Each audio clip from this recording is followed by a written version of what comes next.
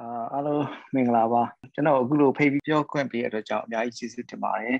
ဒီနေ့အဓိကတော့ဒါ COVID-19 ရဲ့ပေါ့နော် infection control အပိုင်းကိုနည်းနည်းလေးပိုအသားပေးပြောမယ်စိတ်ကူးထားပါတယ်ကျွန်တော်မတ်တီရာဝင်းကိုအခုကြီးတောင်းထားတဲ့လက်ဖြတ်ကြရင်သူ treatment ကိုပြောနိုင်မလားဆိုပြီးတော့ပေါ့နော်တကယ်လို့သူပြောနိုင်ရင်တော့လက်ဖြတ်ကြရင် treatment အပိုင်းကိုသူပြောပါလိမ့်မယ်တကယ်လို့သူမပြောနိုင်ရင်တော့ကျွန်တော်ပဲ treatment အပိုင်းကိုပြောပြပါမယ်အဲ့တော့ COVID-19 နဲ့ပတ်သက်လို့ရှိရင်ဒါကျွန်တော်တို့အယူဆကတော့ဒါ public health crisis ပေါ့နော်တကယ်ကတော့ဒီ community ထဲမှာဖြစ်နေတဲ့ outbreak ကပိုဆိုးတယ်ပေါ့နော်ပိုဆိုးတယ်ဒီဆေးရုံမှာကရောက်လာလို့ရှိရင် treatment ကတိတ်အများကြီးတည်တည်ချာချာရဲလို့မရှိဘူးပေါ့နော်လုပ်လို့တော့ရပါတယ်ဒါပေမဲ့တကယ်ကိုဒီဒါအခုလိုက်ရင်ပျောက်သွားမယ်အဲ့လိုမဖြစ်ကြဘူးပေါ့နော်အဲ့တော့ဒါ public health crisis အခြေအနေကเนาะဒီ community ထဲမှာဖြစ်တာပို့ပြီးတော့ဆိုးပါတယ်ဥပမာအဖြစ်ရန်ကုန်မြို့မှာလူကြီး10တန်းရှိလို့ရှိရင် 10% ပဲတစ်လထဲမှာတစ်ခါလေးဖြစ်ပေါ့နော် 10% ဆိုရှင်10သိန်းလောက်ဖြစ်လို့ရှိရင်စေယုံဘယ်နှယုံရှိကျမကြီးဝန်ထမ်းဘယ်နှယောက်ရှိဘယ်လုံးမှမခံနိုင်ဘူးစေးဘလောက်ပဲရှိမစေးဘလောက်ပဲမမြောက်ဝဲအကုန်လုံးက shortage ဖြစ်မှာပေါ့နော်ဒါကြောင့်မို့လို့ကျွန်တော်တို့ကဒီ public health crisis ဒီအပြင်မှာဘယ်လို manage လုပ်ပြီးတော့ဒီဟာကိုဘယ်လို flattening the curve ပေါ့နော်ဖြစ်တဲ့နှုန်းကိုနှေးသွားအောင်ဘယ်လိုလုပ်မလဲဆိုတာအရေးကြီးပါတယ်ဒါကြောင့်မို့လို့ကျွန်တော်တို့ဒီအရှိပိုင်းလေးကိုဒီ public health ကိစ္စကိုပဲနည်းနည်းဦးစားပေးပြီးတော့ပြောမယ်စိတ်ကူးထားပါတယ်အဲ့လိုပြောရတဲ့နောက်မှာအခုကျွန်တော်တို့ဒီvariant တွေပေါ့နော်တခါပေါ်လာကြတယ်ပေါ့နော်အဲ့ဒါကUK မှာဖြစ်ခဲ့တဲ့ B117 เนาะ alpha variant ဆိုပြီးတော့စခဲ့တာပေါ့နော်အဲ့မှာတခါ South Africa strain เนาะ B1357 Brazil P1 strain နောက် California strain New York strain နောက်ဆုံးကတော့ဖြစ်တာတော့Delta ပေါ့နော် Delta variant ကိုခေါ်တာB16172 ပေါ့နော်အဲ့ကောင်ကဖြစ်နေတယ်အဲ့တော့အခုဆိုရင်ဒါကျွန်တော် update လုပ်ရမယ်လား 6% မခါတော့ကျွန်တော် 80% out of the transmission အကုန်လုံးอ่ะပေါ့နော်ဒီ strain တွေဖြစ်နေတာ US မှာရော UK မှာရောဒါဆိုလို့ရှိရင်မြန်မာပြည်ကလည်းအဲ့လိုပဲဖြစ်နေမယ်လို့ကျွန်တော်ယူဆရပါတယ်ပေါ့နော်အဲ့တော့ကျွန်တော်ဒီဟာနောက် slide လေးမသွားခင်လို့ဒီကျွန်တော် audience ရဲ့အခြေအနေကိုတစ်ချက်လောက်သိချင်လို့အခု audience ကျွန်တော်ခုနကြည့်လိုက်တာ20-30လောက်ရှိရတဲ့เนาะအဲ့တော့ဒီ pandemic မှာပေါ့နော်ဘယ်လို capacity မျိုးကနေပြီးတော့ပါဝင်ပြီးတော့ manage လုပ်နေတဲ့ပေါ့နော်ဘယ်လို capacity ရှိကြတာများလည်းမသိဘူးเนาะကျွန်တော်တစ်ချက်လေးပြောပြပေးလို့ရမလားဥပမာဆရာဝန်တွေများတာလားပေါ့နော်public health သမားများတာလားဒါဆိုလို့ရှိရင်ကျွန်တော်ပြောတဲ့အခါမှာနည်းနည်းလေးအဆင်ပြေအောင်ပို့ပြောလို့အဆင်ပြေလို့ပါအဲ့ဒါလေးကျွန်တော်တစ်ချက်လေးပြောပြလို့ရမှာမသိဘူးเนาะကျွန်တော်တို့ Wesley ဆေးဥမှာကတော့ဆရာဝန်က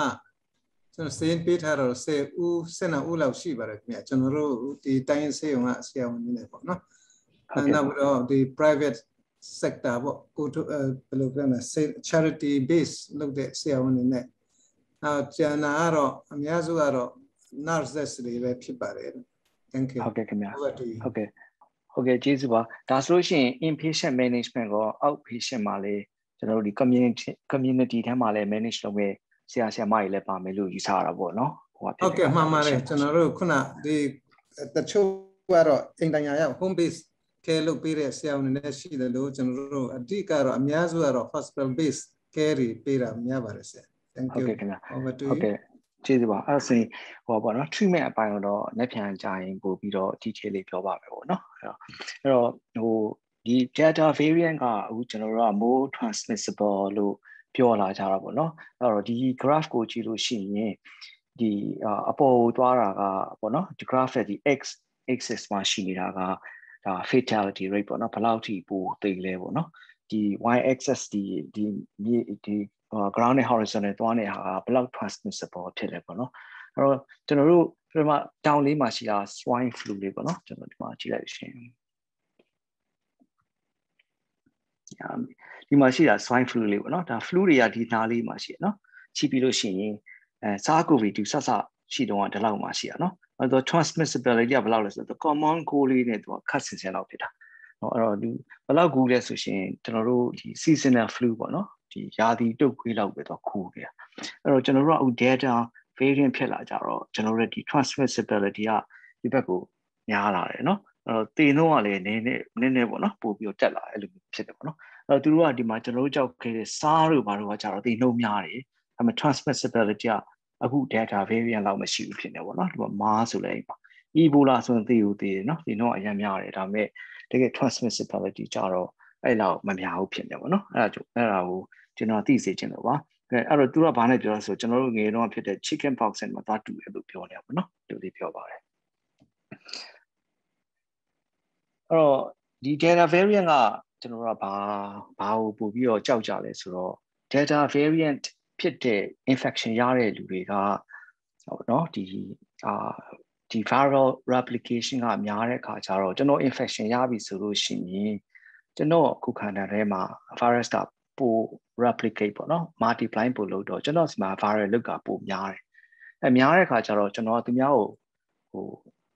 အကြမ်းမြင်ပြောတော့သူများကိုကျွန်တော် virus တွေအများကြီးပို့ပေးနိုင်တယ်ပေါ့နော်အဲ့ဒါပို့ပေးနိုင်တယ်အဲ့ဒါဆိုရင် more transmissible ပေါ့ကျွန်တော်မှာ virus ကအများကြီးရှိကြအောင်တလား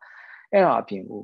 ကျွန်တော် virus shedding လုပ်တဲ့အချိန်က longer duration ပေါ့နော်ဆိုတော့အရင်တော့ကျွန်တော် virus က9ရက်share တော့ဖြစ်လို့ရှိရင်အခု delta variant နဲ့ကျွန်တော်ကြောက်တာကသူ median day က13 days လောက်ထိဖြစ်လာနိုင်တယ်လို့ပေါ့နော်18 days လောက်ထိဖြစ်လာနိုင်တယ်လို့သူကပြောနေကြတာပေါ့နော်ဒါပေမဲ့ဒါကကျွန်တော်တို့က CT value ဆိုပြီးတော့ဒါ test ထဲမှာ virus ကိုဘယ်လောက်များ test လုပ်လို့ရတယ်လေလို့ပဲဒါတွက်ထားတာပေါ့နော်ဒါပေမဲ့အဲ့ CT value လို့ခေါ်တဲ့ဘယ်လောက်များတွက်လို့ရလဲဆိုတာက does not translate into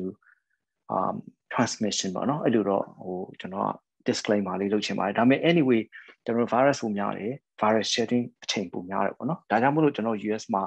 အခု vaccination ထိုးပြီးရလူတိုင်းကိုလည်း mask ပြန်တက်ဖို့ဆိုပြီးတော့ကျွန်တော်တို့ပြောနေတာ။ဘာကြောင့်လဲဆိုတော့အခုဒီတတိယလိုင်းမှာကျွန်တော်ရေးထားတဲ့အတိုင်း vaccine breakthrough ဥပမာကျွန်တော် vaccine ထိုးထားတယ်ကျွန်တော် infection ရတယ်ကျွန်တော် infection ရလို့ရှိရင်ကျွန်တော်မှာရှိတဲ့ virus replication နှုန်းကမြင့်ပြီးတော့ကျွန်တော်စီမှာရှိတဲ့ viral လုတ်က vaccine မရထားတဲ့လူမှာ infection ရပြီးတော့viral replication ဖြစ်ပြီးတော့ဖြစ်တဲ့ viral လုတ်နဲ့တူလို့ဖြစ်နေတယ်ကျွန်တော်တို့ကအဲ့တော့အရင်ကနဲ့စာလို့ရှိရင်ကျွန်တော်တို့ကပို့ပြီးတော့များနေတယ်ဒီကလည်းများနေအဲ့ဒါ CDC ကအလံမင်းဖြစ်ပြီးတော့ vaccine ထိုးထားတယ် mask ပြန်ထပ်ရမယ်ဒီ social distancing တွေပြန်လုပ်ရမယ်ဆိုပြီးတော့ကျွန်တော်တို့ကဒါအခုဖြစ်နေတာပေါ့နော်ပြောနေကြတာပေါ့နော်အဲ့ဒါအပြင်ကိုတစ်ချိန်လုံးကဒီ vaccine ဖြစ်လို့ရှိရင်infection ရပြီလို့ရှိရင် reinfection ပြန်ရမလားပေါ့နော်နောက်တစ်ခါ infection ရမလားဆိုတာလေစကားပြောနေကြပြီမဲ့အခု delta variant မှာနောက်တစ်ခါ reinfection ရဖို့ rate ကပို့ပြီးတော့များလာတယ်ဆိုပြီးတော့ဒါကျွန်တော်တို့တွေ့လာကြတယ်ပေါ့နော်အထူးသဖြင့်အရင်ကဖြစ်ပြီးတော့နှစ်6လလောက်နေလို့ရှိရင်ကျွန်တော်ပြန်ဖြစ်တဲ့လူတွေတွေ့လာကြတယ်ပေါ့နော်အဲ့ဒါကိုလည်းကျွန်တော်တို့ကအခု alarming ဖြစ်တာပေါ့နော်အဲ့ဒါအပြင်ကိုကျွန်တော်တို့ကဒီ delta variant ကပို့ပြီးတော့ more severe disease ပေါ့နော်ပို့ဖြစ်လို့ရှိရင်ဆေးရုံတက်ဖို့ chance ပိုများလာတယ် ICU တက်ရောက်ဖို့ chance ပိုများလာတယ်ပြီးလို့ရှိရင် oxygen requirement ပေါ့နော်ပို oxygen ရဖို့ chance လဲတုံးလိုဖို့ chance လဲပိုများလာတယ်ပေါ့နော်အဲ့တော့အဆအရာဒီ data infection နဲ့ပတ်သက်လာလို့ရှိရင်ကျွန်တော်တို့ကဒါတော်တော်လေးကို alarming ဖြစ်လာကြတယ်ပေါ့နော်အဲ့တော့ဆိုလိုတာကအခုကျွန်တော်တို့ pandemic ကပြီးတော့မလားလို့မေးလို့ရှိရင်မပြီးသေးဘူးပေါ့နော်ဒီတိုင်းကိုကျွန်တော်တို့ကလဲပတ်ပြီးတော့သွားနေမဲ့ပုံစံမျိုးရှိတယ်နော်ပေါ့မြို့ပတ်ရထားကြီးပတ်နေတဲ့ပုံစံမျိုးဖြစ်နေတာပေါ့နော်ကဘာကိုပတ်မဲ့ပုံစံမျိုးရှိနေတယ်အထူးသဖြင့် unvaccinated pocket ပေါ့နော် vaccine မရတဲ့နေရာတွေမှာပို့ပြီးတော့ဖြစ်နေတာကိုတွေ့ရတယ်အဲ vaccine ရတဲ့နေရာမှာလည်း outbreak တွေတွေ့လာတယ်ဒါပေမဲ့အဲ့ရတဲ့လူတွေကဆေးရုံတက်ဖို့ chance နေတယ်သေဖို့ chance ကနည်းနေတယ်ပေါ့နော်အများကြီးvaccine က protection ပေးပါတယ်နော်ဒီဆေးရုံတက်ဖို့ protection ပေးတယ်မသေးလောက်အောင်လို့ protection ပေးတယ်ဒါပေမဲ့ infection ကရနိုင်တယ်ဆိုတာကျွန်တော်တို့ကသိလာကြတာပေါ့နော်အဲ့ဒါလေးပြောချင်ပါတယ်အဲ့တော့အဓိကတော့နောက်တစ်ခုကတော့ကျွန်တော်က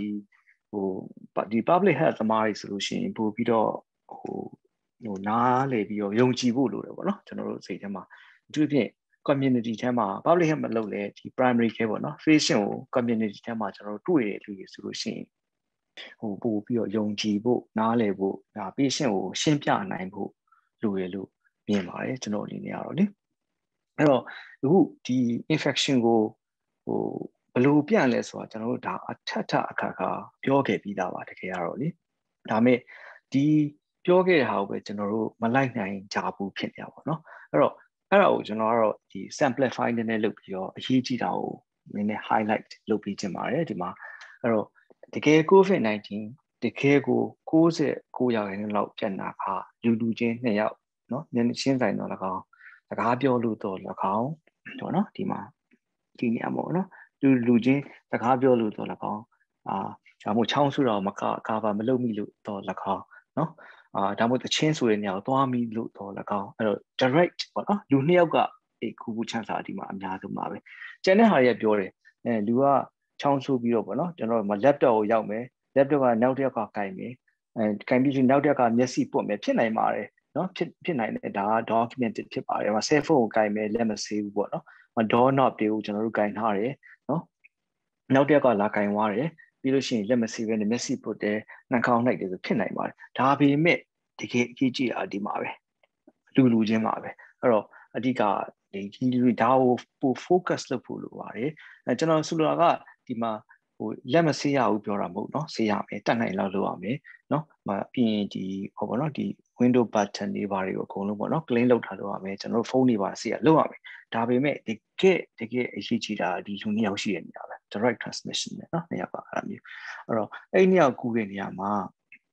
เนาะကျွန်တော်တို့ဒါပြောခဲ့ပြီးသားပါပဲ2ယောက်ကူးတဲ့နေရာမှာတခုကတော့ droplet ပေါ့เนาะ droplet ပေါ့ droplet ကနည်းနည်း5 to 10 micron လောက်ဖြစ်လို့ရှိရင်သေးလို့ရှိရင်နည်းနည်းပဲကြာတာပေါ့တလားအဝေးမသွားဘူးပေါ့အဲ့တော့3ပေလောက်ကြာတာပေါ့အဲ့တော့ကျွန်တော်တို့ကဒီမှာ6ပေလောက်မှနေလို့ရှိရင်ဒါအဆင်ပြေလို့ပြောလို့ရတာပေါ့နော်တကယ်လို့ဒါကျွန်တော်တို့က aerosol ပေါ့နော်အကြောင်းကျွန်တော်တို့ဒီတချမ်းမှာရေပန်းလေးတွေမျိုးလုပ်တယ်လို့မျိုးလေဒီ nozzle နဲ့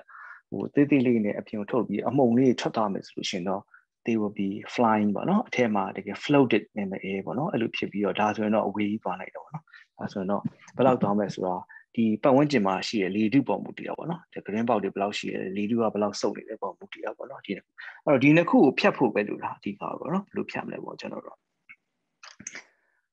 အဲ့တော့ဘယ်လိုဖြတ်မလဲဆိုတော့ဒီ2ယောက်ရှိလို့ရှိရင်ဒီမှာလူ2ယောက်ရှိလို့ရှိရင်ဒီမှာလူ2ယောက်ဒီဘက်ကလူ2ယောက်ရှိရနော်2ယောက်မှာmask မရှိတဲ့အခါကျတော့เนาะ mask 2ယောက်လုံးမရှိလို့ရှိရင်ပြဿနာရှိရเนาะအဲ့ဆိုရင်အဲ့မှာကူတာပဲပေါ့နော်အဓိကတော့ဒီဘက်ကတယောက်က mask ရှိရနောက်တစ်ယောက်ကလည်းတက်ထားတယ်ဆိုရင်ဒီ coronavirus တွေကခုခုချန်ဆာနေတာပေါ့နော်အဲ့တော့ကြည့်လို့ရှိရင်အရန် simple ဖြစ်တယ်ဒါပေမဲ့အဲ့ဒီမှာပဲငါတကယ်ချင်းပဲမကူပါဘူးတလားငါ symptom မရှိပါဘူးသွားပြီးတော့လက်ဖေးတောက်လိုက်အောင်ပဲ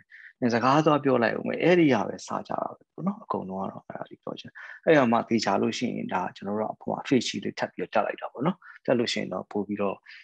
လုံးကျုံသွားရလို့ဖြစ်တာပေါ့နော်အဲ့တော့အဓိကနောက်တစ်ခုကတော့ဒီ science symptom transmission ပေါ့နော်အဓိကကတော့တကယ်လို့ transmission ဖြစ်ပြီဆိုရင်ဘာဖြစ်လဲပေါ့နော်ဘာ symptom တွေရအောင်နော်ချောင်းဆိုးမယ်နော်ဒီဖျားမယ်နော်ဖျားမယ်ချောင်းဆိုးမယ်flu လို့ပါပဲသူတော်တော်များပြောတယ်ဒီ seasonal flu နဲ့ coronavirus ကိုခွဲလို့ရတယ်ဘာလို့ပြောကြတာပေါ့နော်ဒါရေးကြရလည်းရှိပါတယ်ဒါပေမဲ့အခုအချိန်မှာဘာမှမစင်စားနဲ့ဒီလောက် community transmission ဖြစ်တဲ့အချိန်မှာဒီလို symptom ရှိလို့ရှိရင် flu လား coronavirus လားဆိုတာကျွန်တော်အနေနဲ့တော့မခွဲနေဖို့မသင့်တော့ဘူးဒါ coronavirus လို့ပဲဆုံးဖြတ်ပြီးတော့ကျွန်တော်တို့ coronavirus လို့ပဲကင်တွေ့ရမယ်လို့ပဲယူဆရပေါ့နော်အဲ့တော့မှအာမယ်ပြုမယ်ပေါ့နော်ထုံစံနဲ့ GI symptom တွေလာမယ်နော်ပြီးလို့ရှိရင် loss of smell loss of taste ပေါ့နော်အဲ့လိုမျိုးလာပါမယ်နော်ခုန preventative measure ခုနလိုပဲအများကြီးမရှိဟုတ်တယ်မလားတကယ်အဲ့မရှိရဟာကိုပဲကျွန်တော်တို့ကချက်လက်ပန်းရမ်းနေကြတာပေါ့နော်တကယ်ကတော့ခုနလို mask တက်မယ်ဒီမှာပြီးရင်ဖြစ်နိုင်လို့ရှိရင်ခွာ6ပေခွာပြီးနေပေါ့နော်ဥပမာဖြင့်ကျွန်တော်ကအခုချိန်မှာလူတိုင်းကtransmission ပေါ့နော်carry virus ကို carry လုပ်နေရလို့ပဲယူဆပါပဲเนาะတကယ်ချင်းသွားစကားပြောမယ်ဆိုလို့ရှိရင်အခုချိန်မှာဒါoutdoor မှာပဲသွားပြောမလားခက်ဝေးရပဲပြောမလားအတော်စဉ်းစားရတော့မယ်ဘာကြောင့်လဲဆိုတော့နောက်မှာလည်းကျွန်တော်ထပ်ပြီးတော့ရေးထားပါတယ်ဒီ 50% of transmission က asymptomatic လူတွေကဖြစ်ကြတော့ပေါ့เนาะအဓိကကတော့အဲ့ဒါကြောင့်ဒီဟာအဓိကအကြောင်းရင်းကြောင့်ကျွန်တော်တို့ကဒီ pandemic ကို control လုပ်လို့မရဘူးပေါ့နော်ဒါလောက်တိုးတဲ့ဖြစ်ကြီးမှာယောဂဖြစ်တယ်ဖျားတယ်အဖျားတိုင်းနေနော်ဖျားတယ်ဆိုရှင် isolate လုပ်လိုက်ပြီးသွားတာပါပဲဒါပေမဲ့တကယ်အဓိကပြဿနာကတကယ်ယောဂစဖြစ်တဲ့လူတွေက symptom မစခင်2ရက်3ရက်လောက်မှာသူက symptom မရှိကြဘူးလေ asymptomatic transmission ခေါ်တာပေါ့အဲ့ပုံစုရှိတယ်ပြီးရင်အချို့က carry လုပ်ပြီးတော့ symptom မရှိဘူးအဲ့တော့ကလေးမျိုးကြည့်လိုက်ရှင် symptom မရှိရလို့တွေ့လေတကယ် outbreak ဖြစ်တဲ့အချိန်မှာအခုလိုအချိန်မျိုးမှာဆိုလို့ရှိရင် symptom နဲ့ကိုဆုံးဖြတ်လို့မရတော့ဘူး symptom ရှိမရှိကိုယ်ဘေးမှာရှိရလူဟာယောဂရှိနေနိုင်တယ်လို့ကိုယူဆပြီးတော့ဒီ measure တွေကိုကျွန်တော်တို့ကလေ့လာလိုက်နာဖို့လိုပါတယ်ပေါ့နော်အဓိက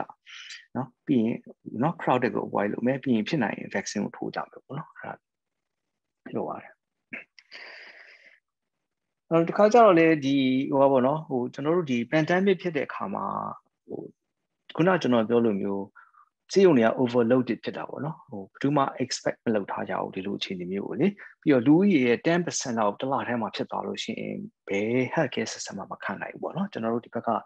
New York တို့ဘာလို့မှလည်းအဲ့လိုပဲဖြစ်သွားတာဒါဆိုလို့ရှိရင်ကျွန်တော်တို့က creativity ပေါ့နော်ခုနလိုမျိုး mask မရှိလို့ရှိရင်ဘာလုပ်မလဲပေါ့နော်ခုနလိုအနည်းဆုံးတော့ဘလို့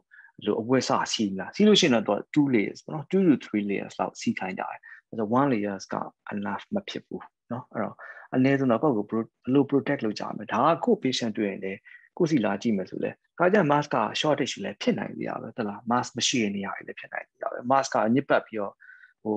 မတက်နိုင်တော့ပဲねဒီတိုင်းထွက်သွားတဲ့အခါကြီးမေ့ခဲ့တဲ့အခါကြီးဒါရရှိတတ်တယ်နိအဲ့ဒါဆိုရင်ဘယ်လိုလုပ်လဲပေါ့နော်ပြီးလို့ရှိရင်ဒီ face sheet တစ်ခုတည်းနဲ့တက်တာလည်းအဆင်မပြေဘူးဘာကြောင့်လဲဆိုတော့ဘေးကလွတ်နေတာနော်ဘေးကလွတ်ပြီးတော့ကြာပြီးတော့သက်သာဖြစ်တယ်ပေါ့နော်ဒီချောင်းဆိုတာတစ်ခါပြောတာစတွေးထွက်တာရဒါ cover မဖြစ်ဘူးပေါ့နော်အဲ့ဒါမျိုးပြီးတော့ master လို့ရှိရင်လည်းခုနလိုပဲအရေးကြီးတာနော်အဓိကသေချာ fitting ဖြစ်ရမယ်ဒီမှာနော်သေချာနှာခေါင်းခုနကျွန်တော်အရေးထွက်တာပါဇက်နဲ့နှာခေါင်းထွက်တာပေါ့နော်နှစ်ခုထွက်ရမယ်အဲ့တော့ကိုက master တာကကိုအတွက်ကို protection ဖြစ်တာလည်းတစ်ပိုင်းပါတယ်တကယ်လို့များကိုကလည်း virus ကို symptom မရှိပေမဲ့ carry လုပ်နိုင်တဲ့လူဖြစ်နိုင်တယ်ပဲဟုတ်လားအဲ့တော့ကိုယ့်ရဲ့တကယ်ချင်းတွေကိုယ့်ရဲ့ချစ်ခင်ရတဲ့လူတွေကိုယ့်အဖေမေတာမီမောင်နှမတွေနဲ့သွားမယ်ဆိုလဲကို mask လေးတက်ပြီးသွားလို့ရှိရင်ကိုယ့်ကြောင့်သူများတခုမဖြစ်ဘူးပေါ့နော်အဲ့ဒါဆိုလဲပိုတင့်တော်ပါတယ်လို့တော့ကျွန်တော်ယူဆပါတယ်ပေါ့နော်အဲ့ဒါနောက်ပိုင်းကျွန်တော်တို့ကဒီ mask ကဘယ်လောက်အရေးကြီးလဲဆိုတော့ဒါ WHO တို့ဘာလို့ပြောလာတာပေါ့နော်ဒီမှာဒီ mask ကိုခုနလိုဟိုမဖြစ်မှာဆိုလို့ခြောင်ချိပြီးတော့နော်အသားနဲ့ mask နဲ့ပေါ့နော်မကိုက်တော့မှာဆိုလို့ဒီ mask ကိုကျွန်တော်တို့ကဘေးမှာပေါ့နော်ဒီလိုထုံးလေးချီပြီးတော့နော်ထုံးလေးချီပြီးတော့ဘေးမှာအစလေးကိုဒီလိုလေးဘေးမှာနော်ထပ်ခင်ပေါ့နော်အထဲကိုထည့်ပြီးတော့ဒီလိုတေချာ fit ဖြစ်အောင်လို့ဒီမှာအဲ့လိုတက်ဖို့ပြောလာကြတယ်ပေါ့နော်အခါကြလို့ရှိရင်အချို့ကဒီမှာ mask အပြင်ကိုဒီဘက်ကဒါ surgical mask အပြင်မှာဒါကဟိုပေါ့နော်cloth mask ပေါ့နော်နှစ်ထပ်လောက်ရှိရဲ့ cloth mask ပေါ့နော်ပြီးရင်ဒီမှာ mask ကိုနှစ်ထပ် double masking လုပ်လာပြောလာကြတယ်အချို့ဒီ study ကပြောလို့ရှိရင်ဒီလို double masking လုပ်တာကနော် N95 လောက်တောင်effective ဖြစ်နိုင်လို့ပြောတယ်။ဘာကြောင့်လဲဆိုတော့ကျွန်တော်တကယ် shortage ဖြစ်လာပြီဆိုလို့ရှိရင် N95 ကလည်း shortage ဖြစ်လာတယ်နေရာတိုင်းမှာဖြစ်လာတယ်လို့ဖြစ်လာမယ်လို့ပဲယူဆရတယ်ပေါ့နော်။တကယ်လို့ဖြစ်ခဲ့ရင်တကယ်အခုလိုမျိုး outbreak တွေအရန်ဆိုးနေတဲ့အချိန်မှာဘယ်လိုလုပ်မလဲဆိုလို့ရှိရင်ဒီຢာတွေကအရေးကြီးရပေါ့နော်ဒီလိုသွားမှာဥပမာကျွန်တော်အခုကလေးမျိုးမှာမဖြစ်မနေကားထဲမှာဝင်စီးရတော့မယ်ပေါ့နော်ကားထဲမှာဝင်စီးရတော့မယ်ဆိုရင်ကျွန်တော်ကတော့ double masking ဝတ်ပြီးတော့သွားမယ်လို့ပဲယူဆတယ်ကျွန်တော်ကတော့လေအရေးကြီးဘာကြောင့်လဲဆိုတော့အပြင် layers ကတော့ဒီ physical စတွေးအမှုံပြုတွေကိုဒီ cloth mask တွေကနေထိန်းထားပြီးပေါ့နော်အထက်က surgical mask ကတော့ဒီ electronic ဒီ charges တွေရှိတယ်တော့ virus ကိုတော့အဲ့လိုမျိုးထိန်းထားပေးရပါတော့အဲ့တော့နောက်ထပ်ဆိုရင် very effective လို့ပြောတယ်အထူးသဖြင့်အဲ့လို resource တွေတကယ်လို့အဲ့လိုမျိုး hacker system တွေအရန် strain ဖြစ်လာတဲ့အခါမှာဒါအရန်အရေးကြီးဘူးလို့ဒါထုတ်ထားကြတယ်ပေါ့နော်ဒီလို issue တော့ကျွန်တော်အများအားတွေ့တယ် master ရင်ပြီးရဆိုပြီးတော့လေအချို့ကဒါ level မှာထားတာရယ်နှစ်ဖူးမှာတက်တယ်နော်ပြီးနှာခေါင်းကြီးလွတ်နေတယ်နော်ပြီးပါးစပ်လွတ်နေတယ်နော်မီးစီမှာချိန်ထားတယ်နော်ပြီးနေရက်မှာချိန်ထားတယ်ပြီးလက်မှာထားထားတယ်ပေါ့နော်ဒါအကုန်လုံးကအဲ့ဒါပဲကူတာပဲဘာမှမဖြစ်တော့ဘူးဆိုပေမဲ့အဲ့ဒီဟာပဲကူကြတာအကုန်လုံးကျွန်တော်စေးမှာတွေ့နေလို့ရှိရင်လေအဲ့မျိုးတွေ့ဒါ mask ကိုဘယ်လိုတက်မလဲပေါ့နော်mask ကိုဘယ်လိုပြန်ချွတ်မလဲပေါ့နော်ချွတ်လို့ရှိရင်လည်းဒီမှာလက်နှစ်ဖက်ကနေပြီးတော့နော်ဘေးကနေရက်မှာလောက်ထားချွတ်မယ်ပြီးလို့ရှိရင်ပြောင်းပြန်ခောက်မယ်လက်မကိုင်ဘူးနော်ပြီးရင်ဒါအမိုက်ပုံးနဲ့တန်းပြစ်လိုက်တာပေါ့နော်ပြီးရင်လက်စီမယ်အဲ့ mask ချွတ်ပြီးတော့ကူးတဲ့အခြေအနေလည်းအများကြီးတွေ့ရတယ်ပေါ့နော်တွေ့ရတယ်ဘာကြောင့်လဲဆိုတော့တယောက်ဆိုတယောက်ပဲပေါ့နော်တကယ်တစ်ခုဖြစ်လာခဲ့ရင်မကောင်းဘူးပေါ့နော်အဲ့ဒါလေးသတိထားစေချင်ပါတယ်ပြီးတော့ကျွန်တော်တို့ဒီဟိုပါပေါ့နော် မာပြည်မှာတော့တကယ်စုအဖြူရောင်အပေါ်ခေါင်းကနေခြေအောက်ထိဝတ်ကြတာများတယ်ပေါ့နော်ကျွန်တော်တို့ဒီ US ကတော့မသုံးရိုးဒီထမင်းချက်တဲ့ apron လေးလိုပဲဒီလိုပဲသုံးကြတယ် gloves စတယ်နော်ဖက်နှက်ကတော့ထိထားတယ်ပြီးရင် mask N95 ပေါ့နော် mask ရှိတယ်ပြီးရင် face shield ရှိတယ်ပေါ့နော်အဲ့တော့ဆိုရင်အဆင်ပြေတယ်ဘာကြောင့်လဲဆိုတော့တကယ် resource limited ဖြစ်လာတဲ့အခါမှာကျွန်တော်တို့ creative ပေါ့နော်ဒီပစ္စည်းတွေကိုအားလုံးချွေတာပြီးဘလို့ရေရှည်ဖြစ်အောင်သုံးရမလဲဆိုရဲအပိုင်းတွေလည်းရှိလာတယ်အခုအပြင်ကျွန်တော်တို့ US လိုနေရာမျိုးတော့မှာဒီ mask တွေကို UV light နဲ့ပြန်ပြီးတော့sterilize လုပ်ပြီးပြန်သုံးမလားလို့ပြောတော့အများကြီးအဲ့တကယ် peak of the pandemic မှာကျွန်တော်တို့ကအတော်လုပ်ခဲ့ကြရတယ်ပေါ့နော်အချို့ကအခါကျရင်ကျွန်တော် steam နဲ့လေရင်ငွေ့နဲ့ sterilize လုပ်ပြီးပြန်သုံးဖို့လို့ပါတော့အခု mask တွေကို N95 mask တွေအရင်ရှာတာပေါ့နောက်တစ်ခုအရေးကြီးတာ N95 ကလေပြောကြပြီမဲ့တကယ်က fitting လုပ်ရတယ် N95 ကဘာကြောင့်လဲဆိုတော့ခုနကကျွန်တော်ပြောတဲ့လေထဲမှာ float ဖြစ်တဲ့အမှုန်လေးတွေကလေထဲမှာ rain လောက်အောင်လို့ပေါ့နော်ပေါ့ပါပြီးသေးငင်တဲ့အမှုန်လေးကဘေးမှာလွတ်နေလို့ရှိရင်အဲ့ဒါဝင်တယ်အဲ့တော့ N95 လို့ပြောပြီးတခါကျရင်တွေ့တယ်ပေါ့နော်ဒီသတင်းတွေပါဒီထဲမှာ N95 mask ကိုတက်ပြီးတော့N95 mask လို့ပဲသွားပြီးမဲ့ N95 mask ကချောင်ကြီးပေါ့နော်ဘေးမှာအသားတွေကလွတ်နှာခေါင်းနဲ့မကပ်အဲ့လိုဟာတွေအများကြီးတွေ့နေရတယ်အဲ့တော့ N95 တက်တိုင်းလည်းလုံခြုံသွားတာတော့မဟုတ်ဘူးเนาะအဲ့တော့ fitting နဲ့တကယ်လုပ်ဖို့လိုတယ်ဒါမှမဟုတ်လို့ရှင်ဒီလို double mask ပေါ့เนาะ masking လုပ်တာလည်းအဆင်ပြေတယ်เนาะခေါင်းဆိုလည်းခုနလိုပဲကျွန်တော်တို့ကဒီဘက်မှာတော့ဒီလောက်ပဲသုံးတယ်အဆင်ပြေတယ်ပြဿနာမရှိဘူးပေါ့เนาะတကယ်ပြဿနာဖြစ်လာလို့ရှင်ဒါတော့တကယ်ပြဿနာခုနလို resource limited တကယ် shortage ဖြစ်သွားလို့ရှင်ဘာဖြစ်လဲဆိုတော့ဒီမှာလေ trust တွေကိုအမိုက်ပုံးတွေကိုလေဒီရဆေးကိုမှာမှာအမိုက်ထုတ်တဲ့ plastic တွေကိုခေါင်းလုပ်ပြီးတော့ဒီမှာဝစ်ကြရတယ်လေဒီမှာတကယ်တကယ်တကယ်ပြဿနာဖြစ်တာမရှိတော့လို့လေခေါင်းနေမရှိတော့လို့ဆိုတော့အဲ့တော့ resource limited ဖြစ်လာလို့ရှိရင်ဘယ်လိုလုပ်လဲပေါ့နော်မဝစ်ရလေမရှိအောင်လို့ဒါအရေးကြီးလို့ထင်ပါတယ်နော်ဒါခုနနော်ဒီဘေးမှာကျွန်တော်ရှိရယ်ခြီလိုက်တယ်ပေါ့နော်ခြီလိုက်တယ်ပြီးရင်ဒီဘေးမှာဒါ tucking လို့ခေါ်တာပေါ့နော်ဒီဟာလေးကိုဒီဟာလေးထည့်လိုက်တာနော်ဒီမှာလည်းအဲ့လိုလေးထည့်လိုက်ထည့်ပြီးတော့ဝစ်လို့ရှိရင်ဒါအရန် very tight neat and tidy ဘေးမှာ skin နဲ့ကပ်ပြီးတော့နော်အဲ့လိုမျိုးနေတာကိုတွေ့ရတယ်and ဒါဆိုလည်း double masking ပေါ့နော်ဒါ Fauci အဖေကနေဒါ surgical mask အဖေကနေပိတ်စာပေါ့နော် mask ဒါ congressman ပေါ့နော်ဒီမှာအထက်မှာ surgical mask သူကဒါကြည့်ရ N95 လာတော့မသိအထက်မှာသူဝတ်ထားပြီးတော့မှတခါ cloth mask ပေါ့နော်ဒါအပြင်မှာဒါအထက်မှာ surgical mask အပြင်မှာ cloth mask ပေါ့နော်အဲ့လိုဝတ်ပြီးတော့နေကြတယ်တကယ်ဖြစ်လာတဲ့ခါကျရင်လေအရေးကြီးပေါ့နော်အဲ့တော့ဒီအဓိကတော့ infection ကတော့ 100% ခါကျတော့ protect ကိုမဖြစ်အောင်နေဖို့ဆိုတာခါကျတော့လည်းအရန်ခက်ခဲပါတယ်နားလေပေါ့နော်ဒါပေမဲ့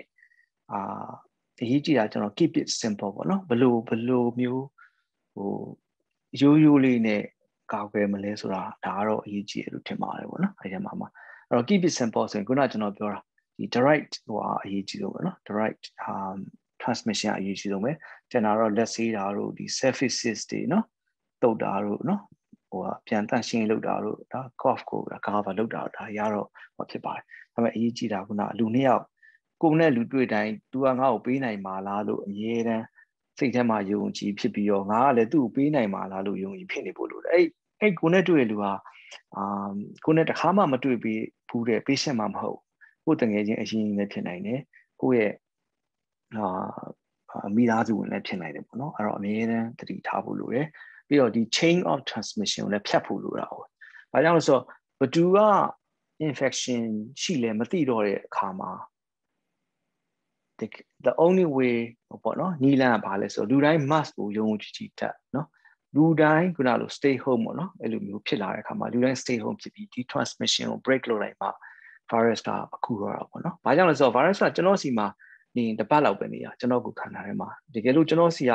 တစ်ပတ်လောက်နေပြီးတော့နောက်တစ်ရက်ကိုထပ်ကူတာပေါ့နော်တကယ်လို့ကျွန်တော်ကနောက်တစ်ရက်ကိုမပေးနိုင်တော့ဘူးဆိုရင်အဲ့တစ်ပတ်လောက်မှာ virus ကသူ့ပြီးသွားပြီးတော့ they die and we are done ဒါနောက်တစ်ရက်မပေးတော့ဘူးနော်အဲ့တော့အဲ့ transmission ကို break လုပ်ဖို့အခုအရေးကြီးဆုံးဖြစ်နေတာပေါ့နော်အဲ့ဒါမျိုးအဲ့တော့အားလုံးပြောခဲ့တဲ့မှာကျွန်တော်ထပ်အခါပြောတာကတော့ခုန social distancing နဲ့ပေါ့နော်ဒီ crowded place တွေထဲမှာမနေဘူးပေါ့နော်အဓိကတော့အဲ့ဒါအရေးကြီးဆုံးပါပဲ ကျွန်တော်တစ်ခါပြောဦးတယ်အဲ့မျိုးဟိုနဲ့ဟိုပေါ့နော်ဟို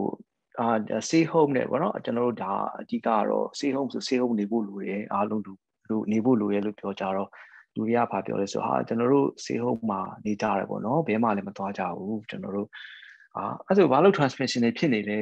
ပေါ့နော်အဲ့ဆိုမိသားစုနဲ့ရောမတွေ့ဘူးလားလို့မေးကြည့်တော့ဘာဖြစ်လဲဆိုတော့အဲ့ချိန်တော့ဒီ COVID-19 ကြောင့်ဖြစ်တဲ့ဒီဇာဗနာတွေကို test လုပ်ပြီးတော့ positive ဖြစ်မှ COVID-19 ကြောင့်ဖြစ်တယ်လို့ယူဆပြီးတော့ test မလုပ်ဘဲနဲ့ patient ဆုံးပါသွားလို့ရှိရင်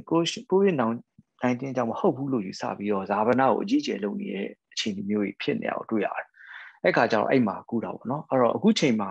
ဘယ်သူပဲဆုံးပါ COVID-19 နဲ့လည်းပဲ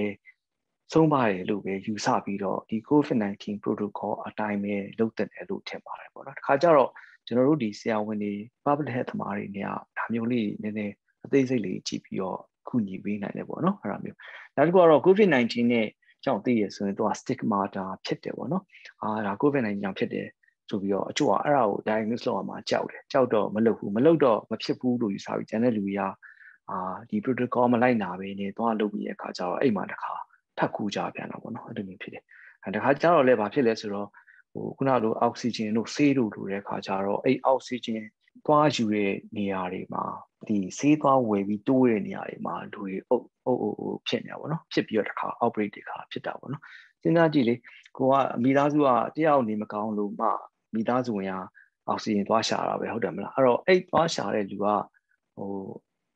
90%လောက်က disease ဖြစ်ရင်ဖြစ်မဖြစ်ရင် carry ဖြစ်ဖို့များပြီပေါ့နော်ပြောပြီးမှတစ်ခါ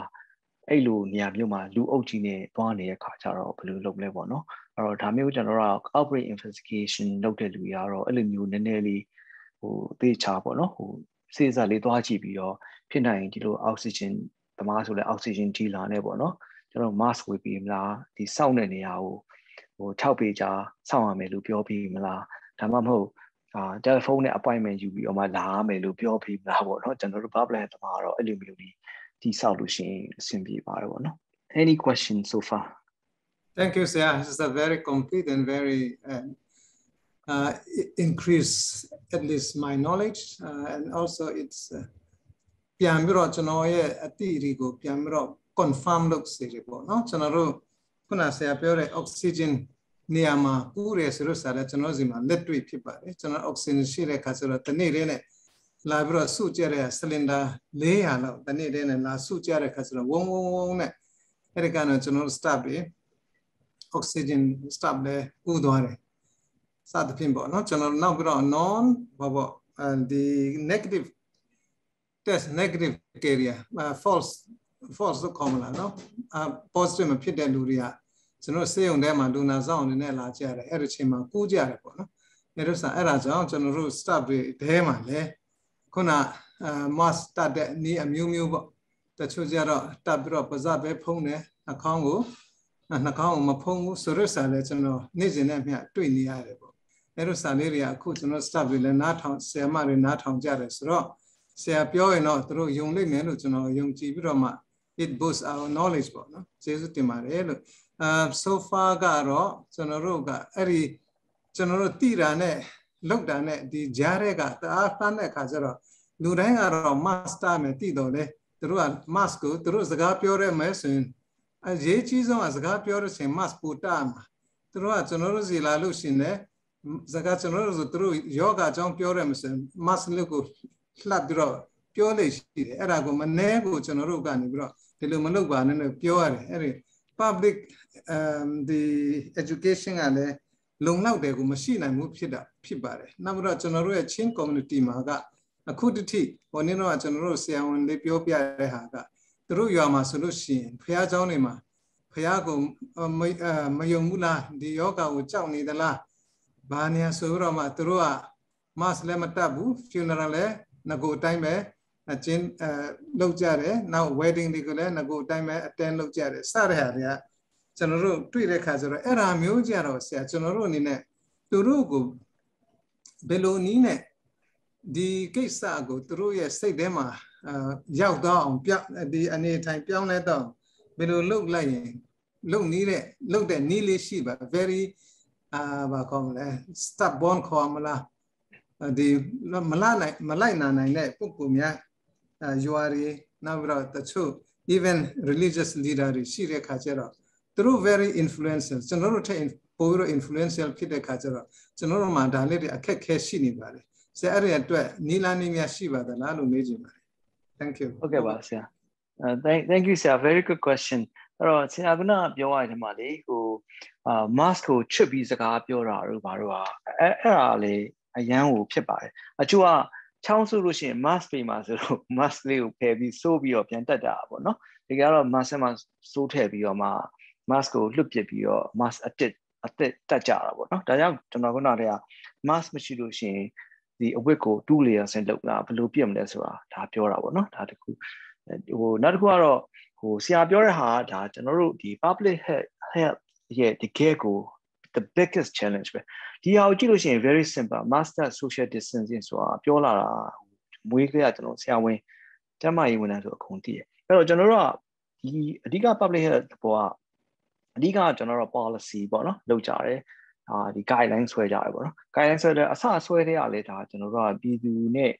ညှိပြီးတော့တခါတည်းလိုက်နိုင်တဲ့ဟာမျိုးဆွဲရတယ်ပေါ့နော်ဒီမှာရှိရ resources နဲ့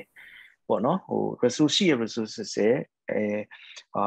ဖြစ်နိုင်တဲ့ဟို education system တွေပေါ့နော်အဲ့ဒါကိုဆွဲပြီးတော့မှတခါအဲ့ဒါ implementation ပေါ့နော် implement ဘယ်လိုလုပ်မလဲဆိုတော့ကျွန်တော်တို့သွားရပါတယ်အဲ့တော့ကျွန်တော်တို့ကများသောအားဖြင့်ကျွန်တော်တို့ guideline တွေ policy ရှိပြီးတော့ implement လုပ်တဲ့အခါကျတော့နည်းနည်းတက်တာရှိကြတယ်ပေါ့နော်ဒီဘက်လည်းကျွန်တော်တို့လည်းဖြစ်ကြပါတယ်အဲ့ဒါမျိုးပေါ့နော်အဲ့တော့ကျွန်တော်တို့ဒီမှာတကယ်ဆေးရုံမှာဆိုဘယ်လိုဖြစ်လဲဆိုတော့ကျွန်တော်တို့ကအခုလို education မျိုး town hall after town hall meeting လုပ်ရတယ်ကျွန်တော်လုပ်ဒီလို weekly call တလားအကုန်ခေါ် weekly call ဘာဖြစ်လဲပြောဒီ healthcare workers တွေလေ weekly အပတ်တိုင်းခေါ်ပြီးတော့မြို့နယ်ဆိုမြို့နယ်ကလူတိုင်းကိုခေါ်ကျန်းမာရေးဝန်ထမ်းတိုင်း weekly call ခေါ်ပြီးတော့ဒီလို meeting မျိုးကိုလုပ်ယူရတာပေါ့နော်အဲ့လိုမယုံရင်လည်းဘာလို့မယုံတာလဲဥပမာ influence လုပ်နိုင်တဲ့ကုနာလို့ဆရာကြီးဆိုလဲဒီလို weekly ခေါ်ပြီးတော့ဘာဖြစ်နေပြီလဲဘယ်လိုလုပ်နေပြီလဲမျိုးအဲ့ဒီမှာလူဘယ်နှယောက်သေးနေပြီလဲtransmission ဘယ်လောက်ဖြစ်နေပြီလဲဒီမှာလဲ science ကိုပြဟိုမှာတည်ရဲ့ projection လုပ်ပေါ့နော်ကျွန်တော်တို့ဒီ education system ကိုတည်ဆောက်ရတာပေါ့တကယ်ကတော့ဟိုဖြစ်လို့ရှိရင်ဒီနိုင်မီတင်ရင်းတဲ့အခါမှာဆိုလို့ရှိရင်တော့ပို့ပြီးတော့ဟိုအဆင်ပြေတယ်ပေါ့နော်ကျွန်တော်တို့ကဒီ health officer တို့ဘာလို့လဲပြန်ပြီးတော့ပြန်ညှိပြီးတော့အခုလုပ်ကြရတာပေါ့နော်ဒါပေမဲ့အခုကတော့ more education ဆိုတော့ဒီလိုကောမျိုးကိုတကယ်ကတော့အပတ်တိုင်းလုပ်ကြတယ်ကျွန်တော်တို့ကလေဘာဖြစ်လို့ရှိရင်ဟိုလုပ်ရတယ်ပြီးရင်အဲ့လို nurse တွေပါတယ်ဒီမှာလဲ junior တွေပါတယ်နဲ့ဆိုတော့လေအကုန်ခေါ်အပတ်တိုင်းကျွန်တော်တို့ကလုပ်ပါတယ်ဆရာအဲ့လိုလုပ်ပါတယ်ကျေးဇူးပါဟုတ်ပါဆရာဟုတ်ကဲ့ပါကျေးဇူးတင်ပါတယ်နောက်တစ်ခုမေးချင်တာကျွန်တော်တို့ခုန resource နဲတဲ့အခြေအနေထဲမှာကျွန်တော်တို့ဒီပြည်သူလူထုလည်းပါတာပေါ့နော် N95 ဆိုလည်းကျွန်တော်တို့ဈေးလဲကြီးတာတမျိုးပေါ့အဲ့တော့ဒီတချို့ကတော့ဒီ mask ကိုN95 ကိုတုံးပြီးတဲ့အခါမှာရှော်ပြီးတော့အချောက်လှမ်းပြီးတော့ပြန်တုံးလို့ရှိပါတယ်အဲ့ဒါမျိုးကြတော့သူ့ရဲ့ efficacy ပေါ့ effectiveness ကဘယ်လိုရှိတယ်လဲပေါ့အဲ့ဒီ what ရှော်ပြီးတော့ပြန်တုံးတာနဲ့ပတ်သက်ပြီးတော့ဆရာအနေနဲ့ဘယ်လိုကြံဉာဏ်ပေးခြင်းပါလဲကျေးဇူးတင်ပါတယ် over to you ဟုတ်ကဲ့ဆရာအဲ့တော့နှစ်ပိုင်းပေါ့နော်ဆရာအဲ့တော့ဒီလျှော်ပြီးတော့ပြန်သုံးတဲ့ဟာကတော့ဟိုကျွန်တော်တော့မတွေ့ဘူးပေါ့နော်ဟိုလျှော်လိုက်ရင် N95 ကပျက်စီးသွားမယ်လို့ပဲကျွန်တော်ထင်တယ်ပေါ့နော်လျှော်လိုက်ရင်ဘယ်လိုလျှော်မလဲတော့မသိဘူးဒီမှာတော့လောက်ကြအဲ့တော့ machine ဝယ်တယ်ဆရာ machine ကလေအဲ့လို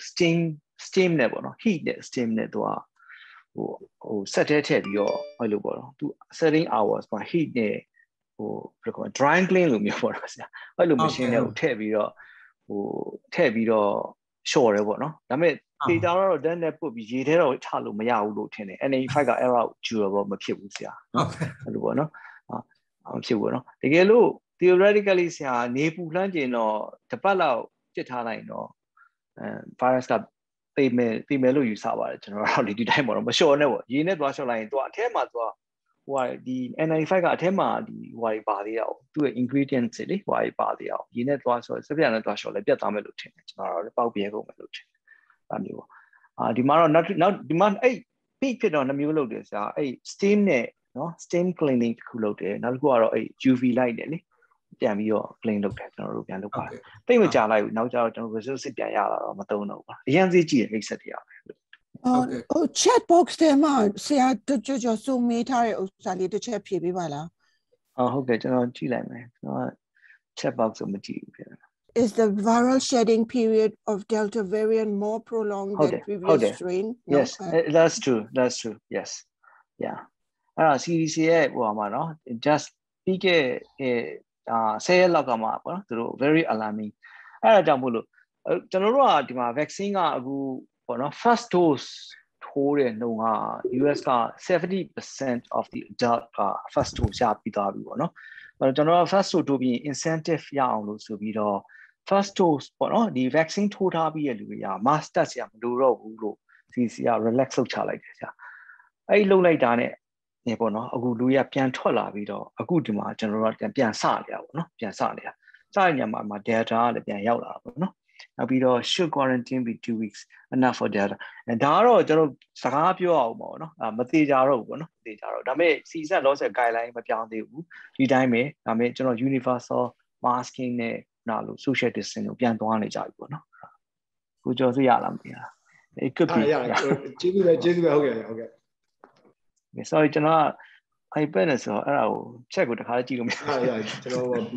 ချက်မပြောချင်လို့thank you yeah that's a big discussion ပေါ့နော်ဖြစ်နိုင်တယ်ပေါ့နော်ဘာလို့နည်းနည်းကြောက်နေရတယ်ဟုတ်ပြီနော်အဲ့ဆို any question ကျွန်တော်ရှင်းဆက်ရမလားဆက်လိုက်မယ်နော်ဆရာကျွန်တော်ဟုတ်ကဲ့ပါဟုတ်ကဲ့ဟိုမေးစားရှင် just stop นี่လေဟိုအဖြစ်ဖြတ်ပြီးတာမေးပါဟို two way discussion ကကောင်းပါတယ်ကျွန်တော်ကဟိုပြီးလိုတာပို့လုပ်ပေးနိုင်တယ်ပေါ့နော်ကျွန်တော်ဒီတိုင်းပဲပြောနေတော့လေအဆင်မပြေပါဆိုနောက်တစ်ခုကတော့ဒီခုကျော်စူးမေးသွားတယ်ပါပေါ့နော်အဲ့တော့ဒီ someone ပေါ့နော်တယောက်က symptom မရှိဘဲနဲ့ကောဒီ COVID-19 infection ပေးနိုင်လားပေါ့နော်ပထမ question ကတော့နောက်တစ်ခုကတော့ကျွန်တော်တို့ဘယ်လောက် isolate လုပ်ဖို့လုပ်မလဲပေါ့နော်ဒါကတော့အမြဲတမ်းမေးနေကြ question ပါပဲအဲ့တော့ဒီ COVID-19 infection ကိုကြည့်မယ်ဆိုလို့ရှိရင်ကျွန်တော်တို့ကဒီယောဂရပြီးတော့ဒါတော့ကျွန်တော်တကယ်ကြောက်နေသွားစကားပြောလိုက်ပြီးတော့ကျွန်တော်မှ exposure ရတယ်ဆိုလို့ရှိရင်ကျွန်တော်စပြီး symptom စရတဲ့အချိန်က day 4-5 လောက်ပါပေါ့နော်4-5 ရက်လောက်နေမှာကျွန်တော် symptom စရတာအဲ့တော့ဘယ်လောက်ထိကြာနိုင်လဲဆိုတော့12ရက်14ရက်2ပတ်လောက်ထိနောက်ကျပြီးမှကျွန်တော် symptom ရလည်းဖြစ်နိုင်တယ်ပေါ့နော်အဲ့တော့ incubation period ပေါ့နော်အဲ့တော့ကျွန်တော်ဒီနေ့ symptom ရရင်ကျွန်တော်2ပတ်နေမှလည်းကျွန်တော်ကယောဂလက္ခဏာဖြစ်ချင်ရရှင်လည်းရနိုင်တယ်ဒါပေမဲ့ဒီ2ပတ်လုံးမှာ virus ကကျွန်တော်နေတာဟုတ်လားအဲ့တော့အခုနောက်ပိုင်းပြောတာဒီ viral လို့အများဆုံးပေါ့နော်ကျွန်တော်ယောဂအကူးနိုင်ဆုံးအချိန်ကကျွန်တော် symptom စတဲ့အချိန်မှာဟုတ်ဘူး symptom မစခင်2ရက်3ရက်လောက်ကကျွန်တော်မှာ viral လို့အများဆုံးပဲအဲ့ဒီအချိန်ကကျွန်တော်အကူးဆုံးပဲအဲ့ကျွန်တော်အကူးဆုံးအချိန်ကကျွန်တော်မှာ symptom မရှိသေးဘူးအဲ့ဒါဖြစ်နေတာအဲ့ဒါနဲ့အခုကဘာပတ်နေတာ virus ကဘာလို့အခု pandemic ကအဲ့လောက်ဆိုးနေလဲဆိုတော့အဲ့ဒီပြဿနာအကြီးဆုံးပဲ because ငါတကယ်ချင်းပဲမရှိတော့သေးပါဘူး2ရက်လောက်နေအဲ့တကယ်ချင်းကစပြီးတော့အနံ့စပြောက်တော့ကိုကလည်းရနေတာအဲ့လိုပြဿနာအဲ့လိုဖြစ်တာအဓိကအဲ့ပြဿနာဖြစ်တာเนาะအဲ့တော့အခု as of now เนาะ CDC ကကျွန်တော်တို့ဟိုလုပ်ထားတာကဟိုဒီ isolation period ကိုပြောတာတကယ်လို့ကျွန်တော် immune system မှာကောင်းခဲ့တယ်ဆိုလို့ရှိရင်ကျွန်တော် symptom စဖြစ်တဲ့ရက်ကစပြီးတော့10ရက်เนาะ10 days plus 1ပေါ့เนาะplus 1 ဆိုတာကfever နောက်ဆုံးကျွန်တော် fever ရှိရနေရနေပြီးတော့1 day ပေါ့เนาะအဲ့တော့ဆေးမတောက်ဘူး paracetamol မတောက်ဘူး fever မရှိတော့ဘူး1 day အဲ့တော့အနည်းဆုံး10ရက် isolate ဖြစ်ဖို့လိုတယ် plus 1 day ကfever လုံးဝမရှိတဲ့တရက်လိုပဲပေါ့เนาะအဲ့ဒါဆိုလို့ရှိရင်ဒီ isolate လုပ်တယ်ပေါ့เนาะ US ကတကယ်လို့ကျွန်တော် immunocompromised patient ပေါ့เนาะကျွန်တော် steroid တွေအရင်တောက်ထားတယ်နော်တခြားပေါ့နော် HIV transplant ပေါ့နော်အဲ့လိုမျိုးဖြစ်တယ်ဆိုလို့ရှိရင်ကျွန်တော်ရဲ့ virus shedding ကပိုကြတယ်အဲ့တော့ဘာဖြစ်လဲဆိုတော့20 days ပေါ့နော်အဲ့တော့ symptom စရရက်ကစပြီး20 days plus 1 day after the last fever နော် fever ကိုပဲပြောတယ်သူကအနံ့ပြောက်တာတွေပါမပါဘူးအနံ့ပြောက်တာကကြားတယ်ခါကျရင်အဲ့လို3-4ပတ်ခါကျရင်2လ3လလည်းကြားတယ်ချောင်းဆိုးတာကြားတယ်3-4လလည်းကြားတယ်ဘာမှလုပ်လို့မရဘူးအဲ့တော့ fever အဓိကဖြစ်တယ်ပေါ့နော်အဲ့တော့ခုနကကိုကျော်စိုးမီးရဲ့မိကွန်းပြောရင် CDC ကတော့ဘာနဲ့ပဲသွားလို့ရလဲဆိုတော့ဟို CT ratio ပေါ့နော် cycle threshold နဲ့သွားတာ ဆိုင်ကယ် threshold ဆိုတာဘာလဲဆိုတော့ကျွန်တော်တို့ကကျွန်တော်တို့ထဲမှာ virus တစ်ကောင်ကိုကျွန်တော်ကနေစ swap ပြလိုက်တယ်နော် swap မှာ virus တစ်ကောင်ပါသွားတယ်ပေါ့နော် for example အဲ့ဒါကိုကျွန်တော်တို့ကဒီ PCR machine နဲ့ထည့်လိုက်တယ်ပေါ့နော် PCR machine နဲ့ထည့် PCR ကတော့ဘာလဲဆိုတော့ lab ထဲမှာ virus ကိုသူကဟိုပါနော် replicate လုပ်တာပဲလေအဲ့တော့တစ်ခါ replicate လို့ရှိရင်တော့ one cycle ခေါ်တာ one cycle replicate လုပ်တယ် test လုပ်တယ်မရသေးဘူးနှစ်ခါလုပ်တယ် test လုပ်တယ်မရသေးဘူးပေါ့နော်အဲ့တော့ CT ratio ကများလာလေ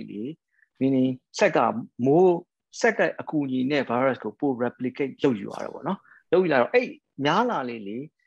ဒါပါတော့ကျွန်တော်တို့က38 and above ပေါ့နော် CT ratio 38ကျော်မှမိလို့ရှိရင်ဒါ virus ကသိပ်ပြီးတော့မပေါ်ဘူးပေါ့နော်ဟိုတိတ်မများဘူးလို့ယူဆတယ်ပေါ့နော်ဟိုက virus က30 and below ပေါ့နော်CT ratio အဲ့လောက်မှမိရဆိုရှင်အစရတဲ့ကဒီလူထဲမှာ virus တွေများနေပေါ့နော်အဲ့လိုသွားတယ်အဲ့တော့အခု CDC ကတွေ့တာကအဲ့ဒီ CT ratio ကဒီ Delta virus ဖြစ်တဲ့လူတွေပါပေါ့နော်အဲ့လိုနည်းပြီးတော့ပေါ့နော်အဲ့တော့ဆိုတာ viral တုပ်တွေများပြီးတော့အဲ့လို CT ratio နည်းနဲ့ virus ကိုများတွေ့နေတာကိုရက်ကြာပေါ့နော် sharing မှာတွေ့နေတယ်လို့ပြောတာအဲ့တော့အဲ့ဒါကိုကျွန်တော်တို့အခုပြဿနာဖြစ်နေတာကအဲ့ CT ratio ကဒီတကယ် transmission လားဆိုတာကိုဘာလို့ CT ratio လောက်က transmission ဖြစ်နေရလဲဆိုတာကိုဒီ clinical analysis ကိုလုပ်လို့မရနိုင်ကြသေးဘူးဖြစ်နေရပါတော့အဲ့တော့အဓိကလည်းအဲ့ဒါလည်းပါတယ်အဲ့တော့ theoretically ကျွန်တော်တို့ကဒီvirus shedding ကကြာတယ် share ဖြစ်ဒါပေမဲ့အဲ့ဘလောက် shedding ဖြစ်လို့ရှိရင်နောက်တစ်ယောက်ကိုကူးတာလဲဆိုတာကိုတော့မသိကြသေးဘူးပေါ့နော်အဲ့တော့တကယ်academically နည်းနည်း detail ပြောလို့ရှိရင်တော့အဲ့လိုပြောရမယ်ဟုတ်ပြီအဲ့တော့ဒီဟာလေးကဟိုဖြစ်တယ်ခုနကပြောလို့ရှိရင်အဲ့တော့ဒီမှာကြည့်လို့ရှိရင်ဒါကျွန်တော်တို့ကဒီမှာ symptom စရတဲ့နည်းလေးပေါ့နော်ဒါသူရဲ့ symptom စရ day 0ပေါ့နော်ကျွန်တော်တို့ virus ကလူတွေကိုစဝင်သွားပြီနော်ခြူလိုက်ပြီကျွန်တော်တို့တကယ်ကြီးနဲ့သွားစကားပြောပြီးတော့ဟိုတချင်းဆိုလို့သွားပြီးတော့ခြူလိုက်ပြီနော်ခြူပြီးတော့day 5ပေါ့နော်မရဘူးကျွန်တော် symptom စတယ်ပေါ့နော် sorry symptom စတယ်ဒီမှာ symptom ဒီမှာစတာနော် day 0မှာ day 0နော်အဲ့တော့ဒီမှာ virus ကတကယ်စတက်တာဒီမှာစတက်နော်ဒီမှာစတက်အဲ့တော့ဒီမှာဒီ9ရက်လောက်မှာကျွန်တော်တို့ကဒီ virus ကဒီနှာခေါင်းထဲမှာတော်တော်လေးကိုပွားနေပြီလို့ဆိုလို့နော်အဲ့ဒါမရှိဘူးအဲ့တော့အခုနောက်ပိုင်းပြောတာဒီကျွန်တော်ကပြန်ဆွဲရမယ်ဆိုလို့ရှိရင်ကျွန်တော်ဒီဟိုလေး sorry ဒီ virus လို့ peak ဖြစ်တဲ့ဟာကိုကျွန်တော်2 days before 0တောင်ပြန်ဆွဲရမှာဒီဇာတ်ကကျွန်တော်ပုံလေးကြိုက်လို့ထားတာဒါပေမဲ့တကယ်နောက်ပိုင်းတွေ့တာတကယ်ဒီ peak ကဒီနားလောက်မှာရှိတယ်အဲ့တော့ကျွန်တော်တို့က symptom ဒီမှာစတယ်ဆိုရင်ဒီ symptom မစခင်တည်းကဒီ virus မြအဲ့လောက်မှာများနေပေါ့နော်ဆိုလိုတာအဲ့လိုမျိုးသွားတယ်အဲ့တော့ဒီယောဂရဲ့ဒီ disease ပေါ့နော် natural history ကိုကြည့်မယ်ဆိုရင်ကျွန်တော်တို့ကဒီမှာပိုင်းရအောင်ခဲရောင်လေးရှိရနော်ခဲရောင်လေးရှိရဒီမှာအဲ့ခဲရောင်လေးကအဲ့တော့ကျွန်တော်ယောဂစပြီဆိုရင်နော်ဒီမှာစတယ်နော် symptom စလာပြီ mind disease ဆိုရင်ဒီမှာ4 5ရက်6ရက်လောက်မှာအပြီးဖြစ်ပြီးတော့ဒီ9ရက်8လောက်မှာကောင်းပြီးတော့နော်10ရက်လောက်မှာပျောက်ပြီးတော့ပြီးသွားတယ်အဲ့ဒါကျွန်တော် 80% လောက်ပါလို့သွားတယ်တကယ်လို့ကျွန်တော်ကကံမကောင်းအကြောင်းမလားလို့ရှိရင်တော့ကျွန်တော်ဒီလောက်မှာပေါ့နော်9ရက်6ရက်လောက်ပိုဆိုးပြီးတော့နော် severe disease ဖြစ်တာပေါ့အောက်ဆီဂျင်ကိုတာ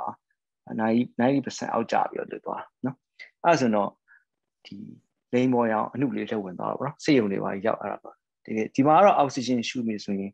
ဒါဆေးရုံတင်ဖို့များတာပေါ့နော်ဟုတ်တကယ်လို့အဲ့ရမှာဒါကတော့ကျွန်တော်စီက 15% လောက်ရှိတယ်ပါဟုတ်အဲ့မှာကံကောင်းတဲ့လူကလည်းကောင်းရင်ကောင်းစားအောင်မယ်ပြန်ကောင်းပြီးတော့2ပတ်လောက်မှအဆင်ပြေသွားတယ်အောက်ဆီဂျင်တွေပါလိုပြီးတော့ဗောနော်အဲ့ဒါမှတစ်ခါမကောင်းတဲ့လူကဒီထဲကိုထပ်ဝင်လာ ICU ထဲမှာဒီမှာ intubation လို့ပါဖြစ်တာပေါ့နော်ဒါ ICU ရဲ့ရောက်လာအဲ့လိုသွားအဲကြောင့်ဒီယောဂတွေခုမယ်ဆိုလို့ရှိရင်ကျွန်တော်တို့ကအမြဲတမ်းသတိထားဒီယောဂ 80% လောက်လူကိုဘယ်လိုခုမယ်အဓိကဒါကလည်းအရေးကြီးအဲ့တော့ဒီမှာဖြစ်လို့ရှိရင်ဒီလူကနေပြီးတော့နောက်ကိုမကူအောင်ဖြစ်မယ်အဓိကအရေးကြီးအခုကျွန်တော်တို့ဆေးရုံတွေပေါ့နော် hospital bed တွေအရန် limited ဖြစ်တဲ့အချိန်မှာကျွန်တော်ထင်တယ်ဒီလောက်ကတစ်ဝက်လောက်ကဒါ outpatient manage ကဒီကျွန်တော်တို့ဒီ healthcare workers တွေပြဿနာတက်နေတာဒီလောက်မှပြဿနာဖြစ်နေတာဒီ portion လောက်မှာဒီလောက် portion ကိုဘယ်လို treat လုပ်မလဲဆိုတော့ဒီ ICU ထဲရောက်ပြီး ECMO ဘာညာရတဲ့ patient ကတော့ကျွန်တော်တို့ကံတရားပေါ့နော်အခက်ပါအရန်အောင်ခက်ပါတယ်ဘာကြောင့်လဲဆိုတော့ဒီမှာဆေးရုံပြောလို့ရှိရင်လေဆေးရုံတစ်ခုရဲ့ capacity က ventilator ဘယ်နှလုံးရှိလဲလို့ဘာလို့လဲဒါတွေ့ရတာပေါ့နော်အဲ့တော့ New York မှာတော့ဒီလို ventilator shortage ဖြစ်တော့ဒီ ventilator တစ်လုံးနဲ့လူ2ယောက်ကို intubate လုပ်ပြီးတော့ဘယ်လိုလုပ်မလဲလို့ဘာလို့တော့ စဉ်းစားခဲ့ရတဲ့အခြေအနေရှိခဲ့တာပဲပေါ့နော်တကယ်ဖြစ်လာလို့ရှိရင်အဲ့တော့အခုလိုမြန်မာပြည်အနေနဲ့ဒီ ventilator ရော ventilator ကိုင်နိုင်တဲ့လူအနေထားရောပေါ့နော်ဟိုဟာဖြစ်နေတယ် shortage ဖြစ်နေတဲ့အချိန်မှာဒီထဲရောက်တဲ့ဟာတော့ဒါဖျားသခင်အလိုတော်တိုင်းပေါ့နော်ကျွန်တော်ကတော့အလိုပဲယူဆတယ်ပြီးလို့ရှိရင်ဒီလောက်ကိုကျွန်တော်တို့ကနော်ဒီလောက်လူကိုကျွန်တော်တို့ကဒါအဓိကကုဖို့လိုတယ်ဒီမှာရှိတဲ့ဒီ 80% ကိုဟိုပေါ့နော်တေချာ supportive ခဲ့ပြီးတော့ကိုကြောင့်မိကြောင့်ပိုဒုက္ခမရောက်သွားအောင်လို့ပေါ့နော် do no harm လုပ်ဖို့လိုတယ်ပြီးတော့မှဒီအုပ်စုရမှာနောက်တစ်ယောက်ကိုဘယ်လိုမပေးမလဲ chain of transmission ကိုဖြတ်ဖို့လိုတာပေါ့နော် chain of transmission ဖြတ်ဖို့လိုတယ်အဲ့တော့ဒီဟာတစ်ခုလုံးရဲ့ picture ဆိုအဲ့လိုယူဆရတယ်ကျွန်တော်ကတော့လေYeah, no. Any questions? အချိန်ကဟိုဖြစ်တယ်ဆိုတော့မမေးကြတော့ကျွန်တော်ပဲမေးနေလို့အားလဲအားနာတယ်ဆရာ။ Yeah. ဟောမေးပါဆရာမေးပါ။ discussion is discussion. Yes. ဆရာပြောတဲ့ဟာအင်မတန်ရှင်းပါတယ်။ဒီဘက်ကပါခေါ်မလဲဒီ0ရဲ့ဟိုဒီဘက်ပိုင်းမှာကိုဘူး chance လည်းအတော်ကိုများတယ်ဆိုတော့ကျွန်တော်တို့ရဲ့ပြဿနာကြီးဆုံးဒီဟာဖြစ်နေတာတွေ့ရတယ်။အဲ့တော့ဒီကျွန်တော်တို့ကဒီနေရာမှာ moderate illness ကဒီကိုမကူးလိုက်ခင်မှာကျွန်တော်တို့ဒီကူးမဲ့လူတွေကို intervene လုပ်နိုင်လို့ရှိရင်ဒီ severe illness ကရော့ပြီးတော့ဒီဘက်ကလည်းအလိုလိုနဲ့ရော့လာမယ်လို့ကျွန်တော်ထင်တယ်အဲ့တော့ကျွန်တော်တို့ဒီonline နဲ့ရောနောက်ပြီးတော့လက်တွေ့ကုတဲ့ဟာတွေမှာလည်းဒီလားလောက်မှာပေါ့နော်ဒီ viremia အချိန်ပေါ့ဒီ viremia အချိန်မှာကျွန်တော်တို့ intervention လုပ်နိုင်လို့ရှိရင်တော့ဒီဘက်ကဟာဒီအကုန်လုံးတက်တာသွားတယ်လို့ကျွန်တော်ယုံကြည်ရပေါ့နော်အဲ့တော့ဆရာကမေးချင်တာကျွန်တော် treatment ပိုင်းလေးနည်းနည်းရောက်လာတဲ့ခါဆိုတော့ drug ကိုနည်းနည်းမေးလို့ရမလားဒီနော်ရပါတယ်မေးပါဆရာဟုတ်ကဲ့အဲ့လိုဆိုတော့အခုကကျွန်တော်စီမှာက remdesivir ရှိတယ်ပေါ့နောက်သူတို့ tablet တစ်မျိုးလည်းရှိတယ်ကျွန်တော်တွေ့တဲ့ဟာတွေမှာကျွန်တော်ဆေးရုံက positive ကိုကုလို့မရတဲ့ခါကျတော့ကျွန်တော်အိမ်မှာ consultation နဲ့ဒီကကုလိုက်တဲ့ခါကျတော့တချို့တွေကဒီနေရာလေးမှာဒီ symptom ရပြီးတော့3-5 ရက်အတွင်းမှာဒီ remdesivir ကိုထိုးခိုင်းလိုက်လို့ရှိရင်သူတို့ကအကုန်လုံးကိုတော်တော်လေးကိုကောင်းတော့ဒီဘက်ကိုလုံးဝမရောက်တော့တာကို4-5 ရက်လောက်ကျွန်တော်တွေ့တယ်ဗျ။နောက်ပြီးတော့ကျွန်တော်ရဲ့ မိတ်ဆွေတွေရန်ကုန်တို့မန္တလေးတို့မှာသူတို့အဲ့ဒီဆေးကိုမှားပြီးတော့သူတို့သုံးတဲ့အခါကျတော့ဒီအဆင့်ကိုမရောက်ပဲmoderate ဒီတိုင်းနဲ့ကိုအကုန်လုံးကောင်းတော့တယ်။အဲ့ပေါ့တခုတည်း study မလုပ်တဲ့အခါကျတော့မထိုးဘဲနဲ့ကောဒီဟာနဲ့ပြီးသွားမဲ့ case တွေမဟုတ်ဘူးလားဆိုလို့ဆိုတော့အဲ့ဒါတော့ကျွန်တော်မဖြေနိုင်ဘူးပေါ့နော်။နှုတ်တော်လည်းပဲဆရာအနေနဲ့ဒီ remdesivir သုံးတာကိုပေါ့ဘယ်လိုမြင်တယ်လဲပေါ့နော်ကျွန်တော်တို့ကဒီဟာတော့0ကြည့်တယ်သို့တော့သူတို့ကလူနာတွေကဒီတေမာထက်တော့ဒီစီစုမဲ့စုနဲ့ဒီထိရောက်ပြီးတော့ကုန်ကြများစွာနဲ့မလုပ်ရဘဲနဲ့ဒီနားလေးတင်မှာကျွန်တော်တို့ရဲ့ antiviral drug ကိုသုံးမယ်ဆိုရင် effective နဲ့ကဘယ်လိုရှိတယ်လဲလို့ဆရာတို့ရဲ့အတွေ့အကြုံပေါ့နော်ဟုတ်ကဲ့ဆရာဆရာ thank you အဲ့ဒါကတကယ် big discussion ပေါ့နော်ဆရာကမှလည်းကျွန်တော်ဆရာကြီးနဲ့အများကြီးပြောပြ remdesivir ကိစ္စတော့နောက်ထပ်5မိနစ်လောက်တော့လုပ်ရမယ်ထင်အဲ့တော့ဆရာပြောရတဲ့အတိုင်းပေါ့နော်အဓိကကျွန်တော်တို့ကဖြတ်ချင်တာဒီမှာဖြတ်ချင်တာဖြစ်နိုင်တယ် viremia တော့မဆောက်ဘူးဒီမှာဖြတ်ဖို့က okay အဲ့ဆိုရင်ကျွန်တော်ဒီလိုလုပ်ရမယ်နောက် slide လေးရှိတယ်ဒီမှာလေးကဖြတ်ချင်တာအဲ့ဆိုဒီမှာဖြတ်တော့ခုနကကျွန်တော်ပြောတဲ့ principle ရပေါ့နော်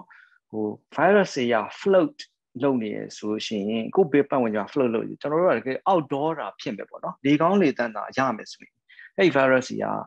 ဒီကမ္ဘာလေထုကြီးနဲ့ဟို dilute ဖြစ်သွားတော့နော်နောက်တစ်ယောက်ကိုရောက်သွားဖို့ chance နည်းတယ်ပေါ့နော်အဲ့ဒါကြောင့်အခုကျွန်တော်တို့ဒီ history ကိုပြန်ကြည့်လို့ရှိရင် outdoor မှာ mass တက်ပြီးတော့ outbreak ဖြစ်သွားတယ်ဆိုတော့ကျွန်တော်မတွေ့သလောက်ပဲပေါ့နော်မတွေ့ဘူးလို့ပြောလို့ရမယ်အရင်နဲ့ chance ဖြစ်တဲ့လူတွေက indoor မှာထမင်းထိုင်စားတာဘာလို့ဖြစ်တာပေါ့နော်အဲ့ကောင်တက်တာအဓိကပဲနော်အဲ့တော့ outdoor များများနေမယ်လေကောင်းလေတန်းကြအောင်လုပ်မယ်နော်အဓိကနောက်တစ်ခုက mask တက်မယ်နောက်က social distance နော်ဖြစ်နိုင်ရင်ကျွန်တော်ဒီရပဲသွားချင်တာနော်ဒီမှာပဲရက်ချင်တာ viremia စီကိုမရောက်ချင်ခုနဆရာပြောတဲ့ဟာဒီမှာ viremia အဲ့တော့ by principle အရာမှန်နေဒီ viremia ဖြစ်တဲ့အချိန်မှာစောပြီးတယ်ပေါ့နော်ဒီဟာဟို antiviral base remdesivir ကဒါဟိုပါပဲပေါ့နော် viremia ပဲပေါ့နော် remdesivir viremia ပဲအဲ့တော့ပြီးရမှန်နေအဲ့တော့ဒီဟာ evidence in the မှာပေါ့ herpes zoster ဖြစ်လို့ရှိရင်လေဒါ within 2 days 3 days antiviral ပြရမှာဆိုတာဒါကျွန်တော်သိတယ် flu ဖြစ်ရင်လည်း demi flu within 2-3 days ပြရမှာဆိုတာသိတယ်ဒီ principle မှန်တယ်ဒါပေမဲ့ဆရာ तू က the guideline US ရဲ့ဒီ recovery trial ကိုကြည့်လို့ရှိရင်သူကဆေးရုံတက်ပြီးတော့ oxygen ကျတဲ့လူပေးဖို့ပြောတာသူကလေအဓိက trial ကလာတာအဲ့တော့ oxygen လုံးဝမရှိပဲမလိုပဲနဲ့ပေါ့နော်မလိုပဲလူကိုကျွန်တော်တို့ကဒီမှာအကုန်ပေးမယ်ဆိုရင်ဆရာ80ရာခိုင်နှုန်းလောက်ကလည်းကောင်းပါပဲတဲ့လားအဲ့တော့ဆရာက trial မလုပ်ဘဲနဲ့ပေးလို့ရှိရင်သူကသူပြန်ကောင်းတာလားဆရာပေးလိုက်လို့ကောင်းတာလားဆိုတာအရန်တော့ပြောရခက်တယ်ဒီလား Remdesivir ကိုလေအဓိကအဲ့ဒါပြဿနာဖြစ်နေတာပြီးတော့ကျွန်တော်တို့လုပ်ပါတယ် outpatient trial ကျွန်တော်တို့လုပ်တယ်လုပ်ပေမဲ့အဲ့ဒါရ data မထွက်လာပဲအကုန်ရက်နေရပေါ့နော်ရက်သွားတယ်ကျွန်တော်တို့ကလေအကုန်ရက်သွားတယ်ဆိုတော့အဲ့လို patient ကတင်းတင်းနဲ့ကောင်းပြီးတော့နောက်မလာတော့တာတို့တလားပြီးရင်နှာခေါင်းပြက်တယ်လို့ငါတို့မလုပ်ချင်ဘူးလို့အဲ့လိုမျိုးဖြစ်တာလည်းများတယ်ပေါ့နော်ဒါတကယ်လို့တိတ်ချမ်းလာပြီးတေချာမောနေတာလုပ်နိုင်မယ်ဆိုရင်တော့မထူးပေါ့နော်အဲ့တော့ guideline တစ်ခုရေးတာကတော့ဆရာရဲ့ဟိုတိုင်းပြည် resources ရှိရလက်ရှိ resources ဘယ်လောက်ဖြစ်နေလဲပေါ့မူတည်ပေါ့နော်ကျွန်တော်မင်းတော့ Remdesivir မသုံးမဲနဲ့ကျွန်တော်တို့ကလူငှားပြီးတော့ဒီမှာလာဖြတ်မလားပေါ့တလား public health ကိုတေချာလိုက်မလားပေါ့တကယ်လုပ်မယ်ဒီစင်ဒါပေမဲ့ဆရာ hospital အနေနဲ့ကျတော့ကိုမိသားစုကြတော့ဒီလိုပေးမလားစဉ်းစားလာတာပေါ့နော်အဲ့တော့ Remdesivir ပြီးတာက outpatient Remdesivir is not approved it's not EUA is out of the guideline ပေါ့နော်ဆရာပေးခြင်းဆိုပေးလို့ရတယ်ဒါပေမဲ့ it would be under the trial ဖြစ်တယ်ဒီလားဆရာရဲ့ trial အနေနဲ့ပဲပေးလို့ဖြစ်တယ်ကျွန်တော်စိတ်ထဲမှာတော့လေကျွန်တော်တို့ရှိပါတယ် trial outpatient မှာလုပ်တာရှိတယ်ဒါပေမဲ့ဟိုဇလန်းရှုံလို့ကျွန်တော်လည်းရလိုက်တယ်ဟောဖြစ်တော့လေနားမပြော data လည်းမထွက်ပါဘူးဟုတ်ကဲ့ဆရာအဆင်ပြေလားကျွန်တော်အဆင်ပြေတယ်ဆရာအဆင်ပြေတယ် thank you another question ကအခုကျွန်တော်တို့ကခုနဒီဘာခေါ်မလဲsilent carrier ရှိတယ်ဆိုတော့မှန်ပါတယ်သို့တော်လည်းပဲခုဒီ lateral flow test လုပ်နိုင် nasal swab test availability ကလည်းအတော်ကိုဖော်တည်ရလာနိုင်တယ်နောက်ပြီးတော့ဒီဘာခေါ်မလဲ affordable price နဲ့ဖြစ်လာတယ်ဆိုတဲ့ခါကျတော့ကျွန်တော်တို့ဒီဆရာအနေနဲ့ဒီအားပေးတာပေါ့နော်ဥပမာကျွန်တော်တို့ဆေးရုံမှာဆိုလို့ရှိရင်နည်းနည်းလေးချောင်းဆိုးရပြုတ်တယ်ဆိုရင်ကျွန်တော်ဆေးရုံကိုမဝင်ခိုင်းတော့ဘူးတို့က let flow test လုပ်ပြီးတော့ negative ဖြစ်တဲ့လူကိုပဲကျွန်တော်ပြန်လက်ခံတယ်ပေါ့နော်နောက်ပြီးတော့ဒီချောင်းဆိုးတယ်နောက်သူမှာ comorbidity တွေရှိတယ်အဲ့ဒါကိုလည်းဆေးရုံ admit လုပ်ဖို့ဆိုရင်ပထမကျွန်တော် let flow test လုပ်တယ်မှန်ပါတယ်ကျွန်တော်တို့အနေနဲ့ကတော့ဒီဟာလွတ်သွားတာတွေရှိနိုင်တယ်ပေါ့နော်ဘာမှ negative လည်းဖြစ်တယ်ဖြစ်နိုင်တယ်တိုးတော်လည်းပဲအများစုကတော့မိမယ်လို့တော့ယုံကြည်တာပေါ့နော်အဲ့တော့ဒီလူအများကြီးကိုတကယ်လို့ဒီဟာကို test ကို available ဖြစ်တယ်ဆိုလို့ရှိရင်တော့ဒီ test လုပ်တာမျိုးကိုဆရာအနေနဲ့အားပေးတဲ့အပိုင်းမှာရှိတယ်လားသို့မဟုတ်ဒါမလုပ်သင့်ဘူးလို့ယူဆပါသလားဆရာဟုတ်ကဲ့ဆရာ that's a very good question အဲ့တော့ test အကြောင်းကိုကျွန်တော်ကဒီလို40 minutes လောက်ကျွန်တော်တို့ discuss ဟိုဆရာဟိုတခြားဆရာကြီးပြီးလို့ရှိရင်တပတ်ပြန်လာလို့ရပါတယ်ဆရာကျွန်တော်ကဖြစ်လို့ရှိရင်အဲ့တော့ test ကဆရာတကယ်ကြည့်လို့ရှိရင်ဆရာ lateral flow test ပြောတာက antigen test လို့ပြောတယ်တွေ့နော်ဆရာ antigen test ဟုတ်တယ်နော်မှန်ပါတယ် antigen lateral flow က antibody မဟုတ်နော် antibody မဟုတ် ဟုတ် antigen ဟုတ်တယ်အဲ့တော့ test ကဆရာရဲ့အဓိကကျွန်တော်တို့3မျိုးရှိတာပေါ့နော် PCR ရယ် antigen ရယ် antibody ရယ်ပေါ့နော်ကြည့်လို့ရှိရင်အဲ့တော့PCR ကကျွန်တော်ပြောတယ်ဒီ virus လေးကိုသူကကျွန်တော်တို့က multiply လုပ်ပြီးတော့လေဆက်နဲ့ပွားယူပြီးတော့စစ်တာပေါ့နော်အဲ့တော့သူကဆရာ10ကောင်လောက်ရှိတယ်တလားဆက်ကပွားပြီးစစ်တဲ့ခါကျတော့သူကရဖို့ချန်ပြတာပေါ့တလား antigen ကကျတော့သူ့ရှိရဲ့ဒီ DNA ဒီ RNA လေးကိုပဲတလား DNA ပြောင်းပြီးတော့သူက check လိုက်တာပေါ့တလားတော့မပွားဘူး DNA တလားသူကအဲ့ဒါမျိုးအဲ့ဒါကြောင့်ဒီ antibody ကတော့ဒါကျွန်တော်တို့အကုန်လုံးသိပြီးသားပဲအဲ့လိုဖြစ်တဲ့ခါကျတော့ဒီ antigen ရဲ့ sensitivity ကအရန်ကျတယ်အထူးဖြင့် symptom မရှိတဲ့အချိန်မှာအဲ့တော့ဗာပြောလဲဆိုတော့ antigen test ကသူကဒီဟောပေါ့နော်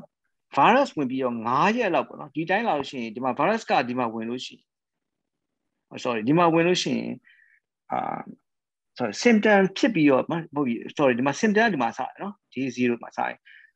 ဒီ antigen test လာဒီလောက်မှ positive လာဖြစ်တာများတယ်သူကများတော့ဒါမှ antigen test ကအမျိုးမျိုးရှိပြီ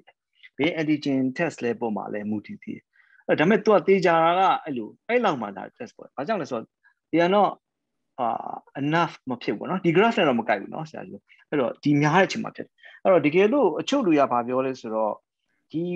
antigen test လို့ဆိုရင်ကျွန်တော် frequent testing လုပ်မလားတဲ့လားဒီလိုမျိုးမိအောင်လို့ပေါ့နော်အမြန်လုပ်မလားဆိုတော့စကားတွေတော့ရှိတာတယ်ဒါပေမဲ့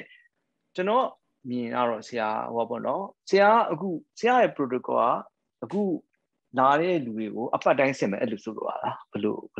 ဆရာဘလို့ခင်ဗျာကျွန်တော်တို့စီကိုလာတဲ့လူတွေထဲမှာ suspected ပေါ့ဥမာသူကချောင်းကဆိုးတယ်ဘယ်လောက်ကြာပေါ့နော်အခုဆိုးတယ်ဆိုတော့နောက်ပြီးတော့ fever ငွေ့လေးရှိတယ်အဲ့ဒီဟာသူတို့နည်းနည်း suspected ဖြစ်တဲ့ဟာတွေပေါ့နောက်ဒီချောင်းဆိုးတာတို့နောက်ပြီးတော့ဒီနှာချီတာတို့ကဖျားမဖျား fever ရှိမရှိသူတို့ကိုကျွန်တော်စစ်လိုက်တယ်နောက်ပြီးတော့ဆေးရုံတက်မဲ့လူနာတိုင်းကိုသူတို့နဲ့သူတို့ရဲ့စောင့်တွေကိုစစ်လိုက်တယ်နောက်ပြီးတော့ operation လုပ်မဲ့ case တွေတိုင်းကိုသူတို့နဲ့သူတို့လူနာစောင့်တွေကိုစစ်လိုက်တယ်အဲ့ဒါပြီးမှပဲကျွန်တော်ဆေးရုံထဲမှာလက်ခံတယ်အဲ့လိုဆိုတော့ကျွန်တော်တခါတလေတွေ့ရတာလူနာတွေမှာ negative ဖြစ်တယ်သူတို့ရဲ့အဆောင်တွေမှာဘာမှ symptom မရှိဘဲ positive ထွက်တယ်အဲ့ဒါစီကြတော့အဲ့ဒီလူနာဆောင်တွေကျွန်တော်လက်မခံဘဲနဲ့အနာသာလူနာဆောင်ကိုခေါ်ခဲ့ပါအောင်လို့ကျွန်တော်တို့ပြောရတယ်ပေါ့နော်အဲ့ဒီစာကောဒီဆရာအမေနဲ့ဆရာတို့က US မှာရှိတယ်ဆိုတော့ very right တွေအများကြီးရှိတယ်ဆိုတော့ကျွန်တော်တို့က fair ဖြစ်တယ်လားတခါတလေစဉ်းစားမိတယ်ပေါ့နော်အဲ့လိုပဲကျွန်တော်တို့လုပ်ပါတယ်လို့ screen ကိုဟုတ်ကဲ့ဆရာဖြစ်တယ်ဆရာအဲ့တော့test ကတော့ဘယ်လိုသုံးလဲဆိုတော့ဆရာသုံးတာမှန်ပါတယ်เนาะဒါပေမဲ့တခုပဲကျွန်တော် comment လုပ်ချင်တာကအခုအချိန်မှာအဲ့တော့ antigen ရဲ့ guideline ကိုကြည့်လို့ရှိရင် antigen က only symptomatic patient ကိုပဲတော့ test လုပ်ဖို့အတွက်သူ EU ရအဲ့လိုပြောပါတယ်ဆရာအဲ့တော့ asymptomatic ကိုပေါ့နော် symptom မရှိတဲ့လူကို antigen test နဲ့ screen လုပ်လို့ negative ဖြစ်လို့ရှိရင်သူကfalse negative ဖြစ်ဖို့ chance အများများတယ်ဆရာသူကလေနော်အဲ့တော့တကယ် guideline ကိုကြည့်လို့ရှိရင် symptomatic patient မှာ antigen negative ဖြစ်လို့ရှိရင်သူက PCR နဲ့ထပ်ပြီး confirm negative ကို confirm လုပ်ဖို့သူပြောထားတယ် antigen နဲ့ positive ဖြစ်လို့ရှိရင်သူ positive ပဲမလို့တော့ yes positive ဒါပေမဲ့ antigen test လုပ်ပြီး negative ဆိုရင်တကယ် guideline တိုင်းသွားမယ်ဆိုရင်ဆရာကPCR နဲ့ထပ်ပြီး confirm လုပ်ရမယ် negative ဖြစ်ကြအောင်လေ။ဘာကြောင့်လဲဆိုတော့ခုနကျွန်တော်ဒီမှာပြောထားတဲ့ antigen ကတော့ virus တစ်ကောင်နဲ့ပဲရှာတယ်ကောင်ဟုတ်လား virus ကြီးအများကြီးဖြစ်မှသူကဟိုလုံးမှာသူပွားတဲ့ဆက်ကမပွားဘူးဟုတ်လားအဲ့တော့ဆရာအခြေအနေနဲ့ကျွန်တော်ကအကြံပေးရလို့ရှိရင်ယောဂလက္ခဏာရှိရလူကိုလည်း test negative ဖြစ်လဲဆရာယောဂလက္ခဏာရှိရလူပဲသဘောထားပြီးအဲ့ protocol အတိုင်းပဲထားမယ်သူကျွန်တော်သိကြပါလေ symptom ရှိရလူအခုအချိန်မှာဟုတ်ကဲ့ပါ we have to go with the symptom base ပေါ့နော် symptom base assessment နဲ့ပဲသွားဖို့လိုပဲလို့ထင်တယ် antigen test ကလေ antigen test positive ဖြစ်တော့ဆရာဒါ positive ဖြစ်တယ်ဆရာဘာမှပြောကြမလို့တော့ဒါပေမဲ့ symptom ရှိရ negative ဖြစ်နေလဲဆရာ positive အနေနဲ့ပဲအခုချိန်မှာသွားမယ်လို့ကျွန်တော်ကတော့အကြံပေးခြင်းတယ် PCR မရှိခဲ့တော့ပေါ့နော်ဟုတ်ကဲ့ပါနောက်တစ်ခုကကျွန်တော်တို့ဒီဆေးရုံမှာကဒီ negative တွေကိုလက်ခံလို့ရတယ်လို့ကျွန်တော်တို့ဒီ MOH ကလည်းပြောထားတယ်ဆိုတော့အိမ်မှာသူတို့က COVID test positive ဖြစ်တယ်နောက်ပြီးတော့သူတို့နေနေတဖြည်းဖြည်းနဲ့ခုနဆရာပြောတဲ့ဒီ symptom တွေပေါ်လာပြီးတော့ဒီ severe illness ထိကိုရောက်လာပြီအဲ့ဒီချိန်ကျတော့ပြန် test လုပ်လိုက်တဲ့အခါကျတော့ negative ဖြစ်သွားတယ် negative ဖြစ်သွားတော့ခါကျတော့ကျွန်တော် negative ဖြစ်တယ်ဆိုတော့သူတို့အဓိကလိုတာတော့ဒီ oxygen ကအဓိကလိုတာအိမ်မှာဆိုတော့ oxygen ကလုံးဝအဆင်မပြေဘူးအဲ့ဒါကြောင့်အခု WHO နဲ့ကအဲ့ဒီဒီက moderate severe illness နဲ့ severe illness ဒီနှစ်ခုကိုကုဖို့အတွက်ကတိုင်းဆေးရုံကိုကျွန်တော်တို့တည်ထောင်ပြီးတော့မှအခုဆရာတို့နဲ့အခုကဲ့သို့ lecture ကိုလည်း sorry training ကိုလည်းရယူရခြင်းဖြစ်တယ်ဆိုလို့စာကကျွန်တော်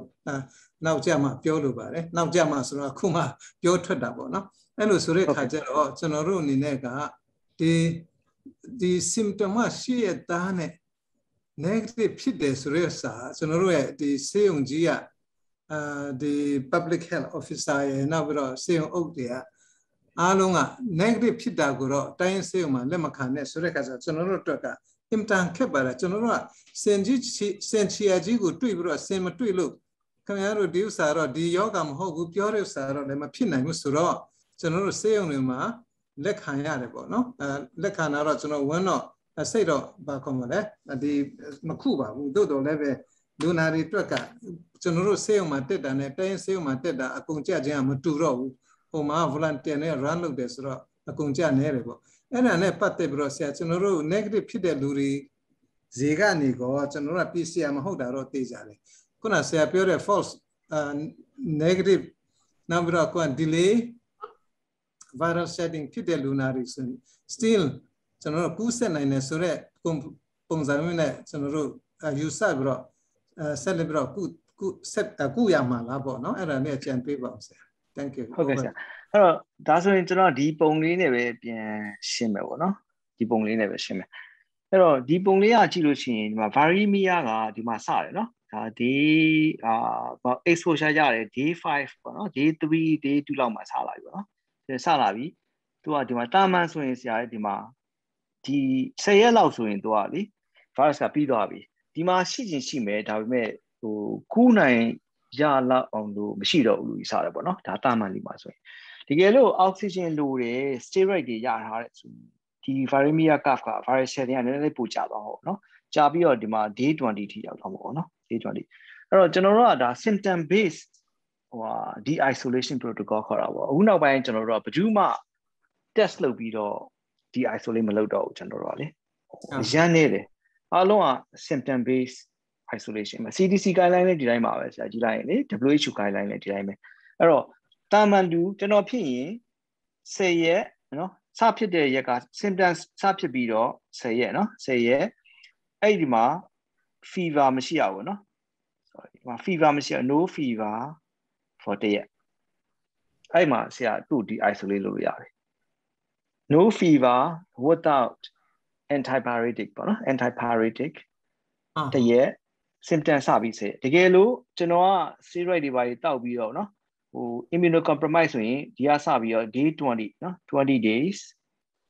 နော် symptom စ20 days plus fever negative 1 day 20 plus 1ပေါ့အဲ့ဆိုဒီ isolate လုပ်ပြီကျွန်တော်တို့အဲ့တိုင်းသွားတယ်ဆရာကျွန်တော်တို့test ကိုပြန်မလုပ်တော့ because ဒီ virus shedding အထူးဖြင့် PCR နဲ့လုပ်တဲ့ virus shedding ကလေသူကတကောင်လောက်ကြံလဲအဲ့လိုဒီမှာလို့ပွားနေအောင်တကုံပွားပြီးစစ်နေတော့ test က positive ဖြစ်တော့ခါကျရင်အဲ့လိုမပြီးတော့ဘူးအဲ့လိုဆိုကျွန်တော်တို့အဲ့ဒါအလုပ်မခံဘူးပေါ့နော်အဲ့ဒါမျိုးအလုပ်မခံဘဲနဲ့ဒီ test symptom based transmission ဒီ protocol ပဲသွားပါတယ်ဆရာကျွန်တော်တို့ခင်ဗျာ thank you ရှုပ်လားမသိဘူးเนาะကျွန်တော်ပြောတာစားကရှုပ်ကျူးစားပြီးရှုပ်ပါဦးဆရာဟုတ်ကဲ့ကျွန်တော်တို့နောက်လဲ lecture ရအောင်မယ်ဆိုတော့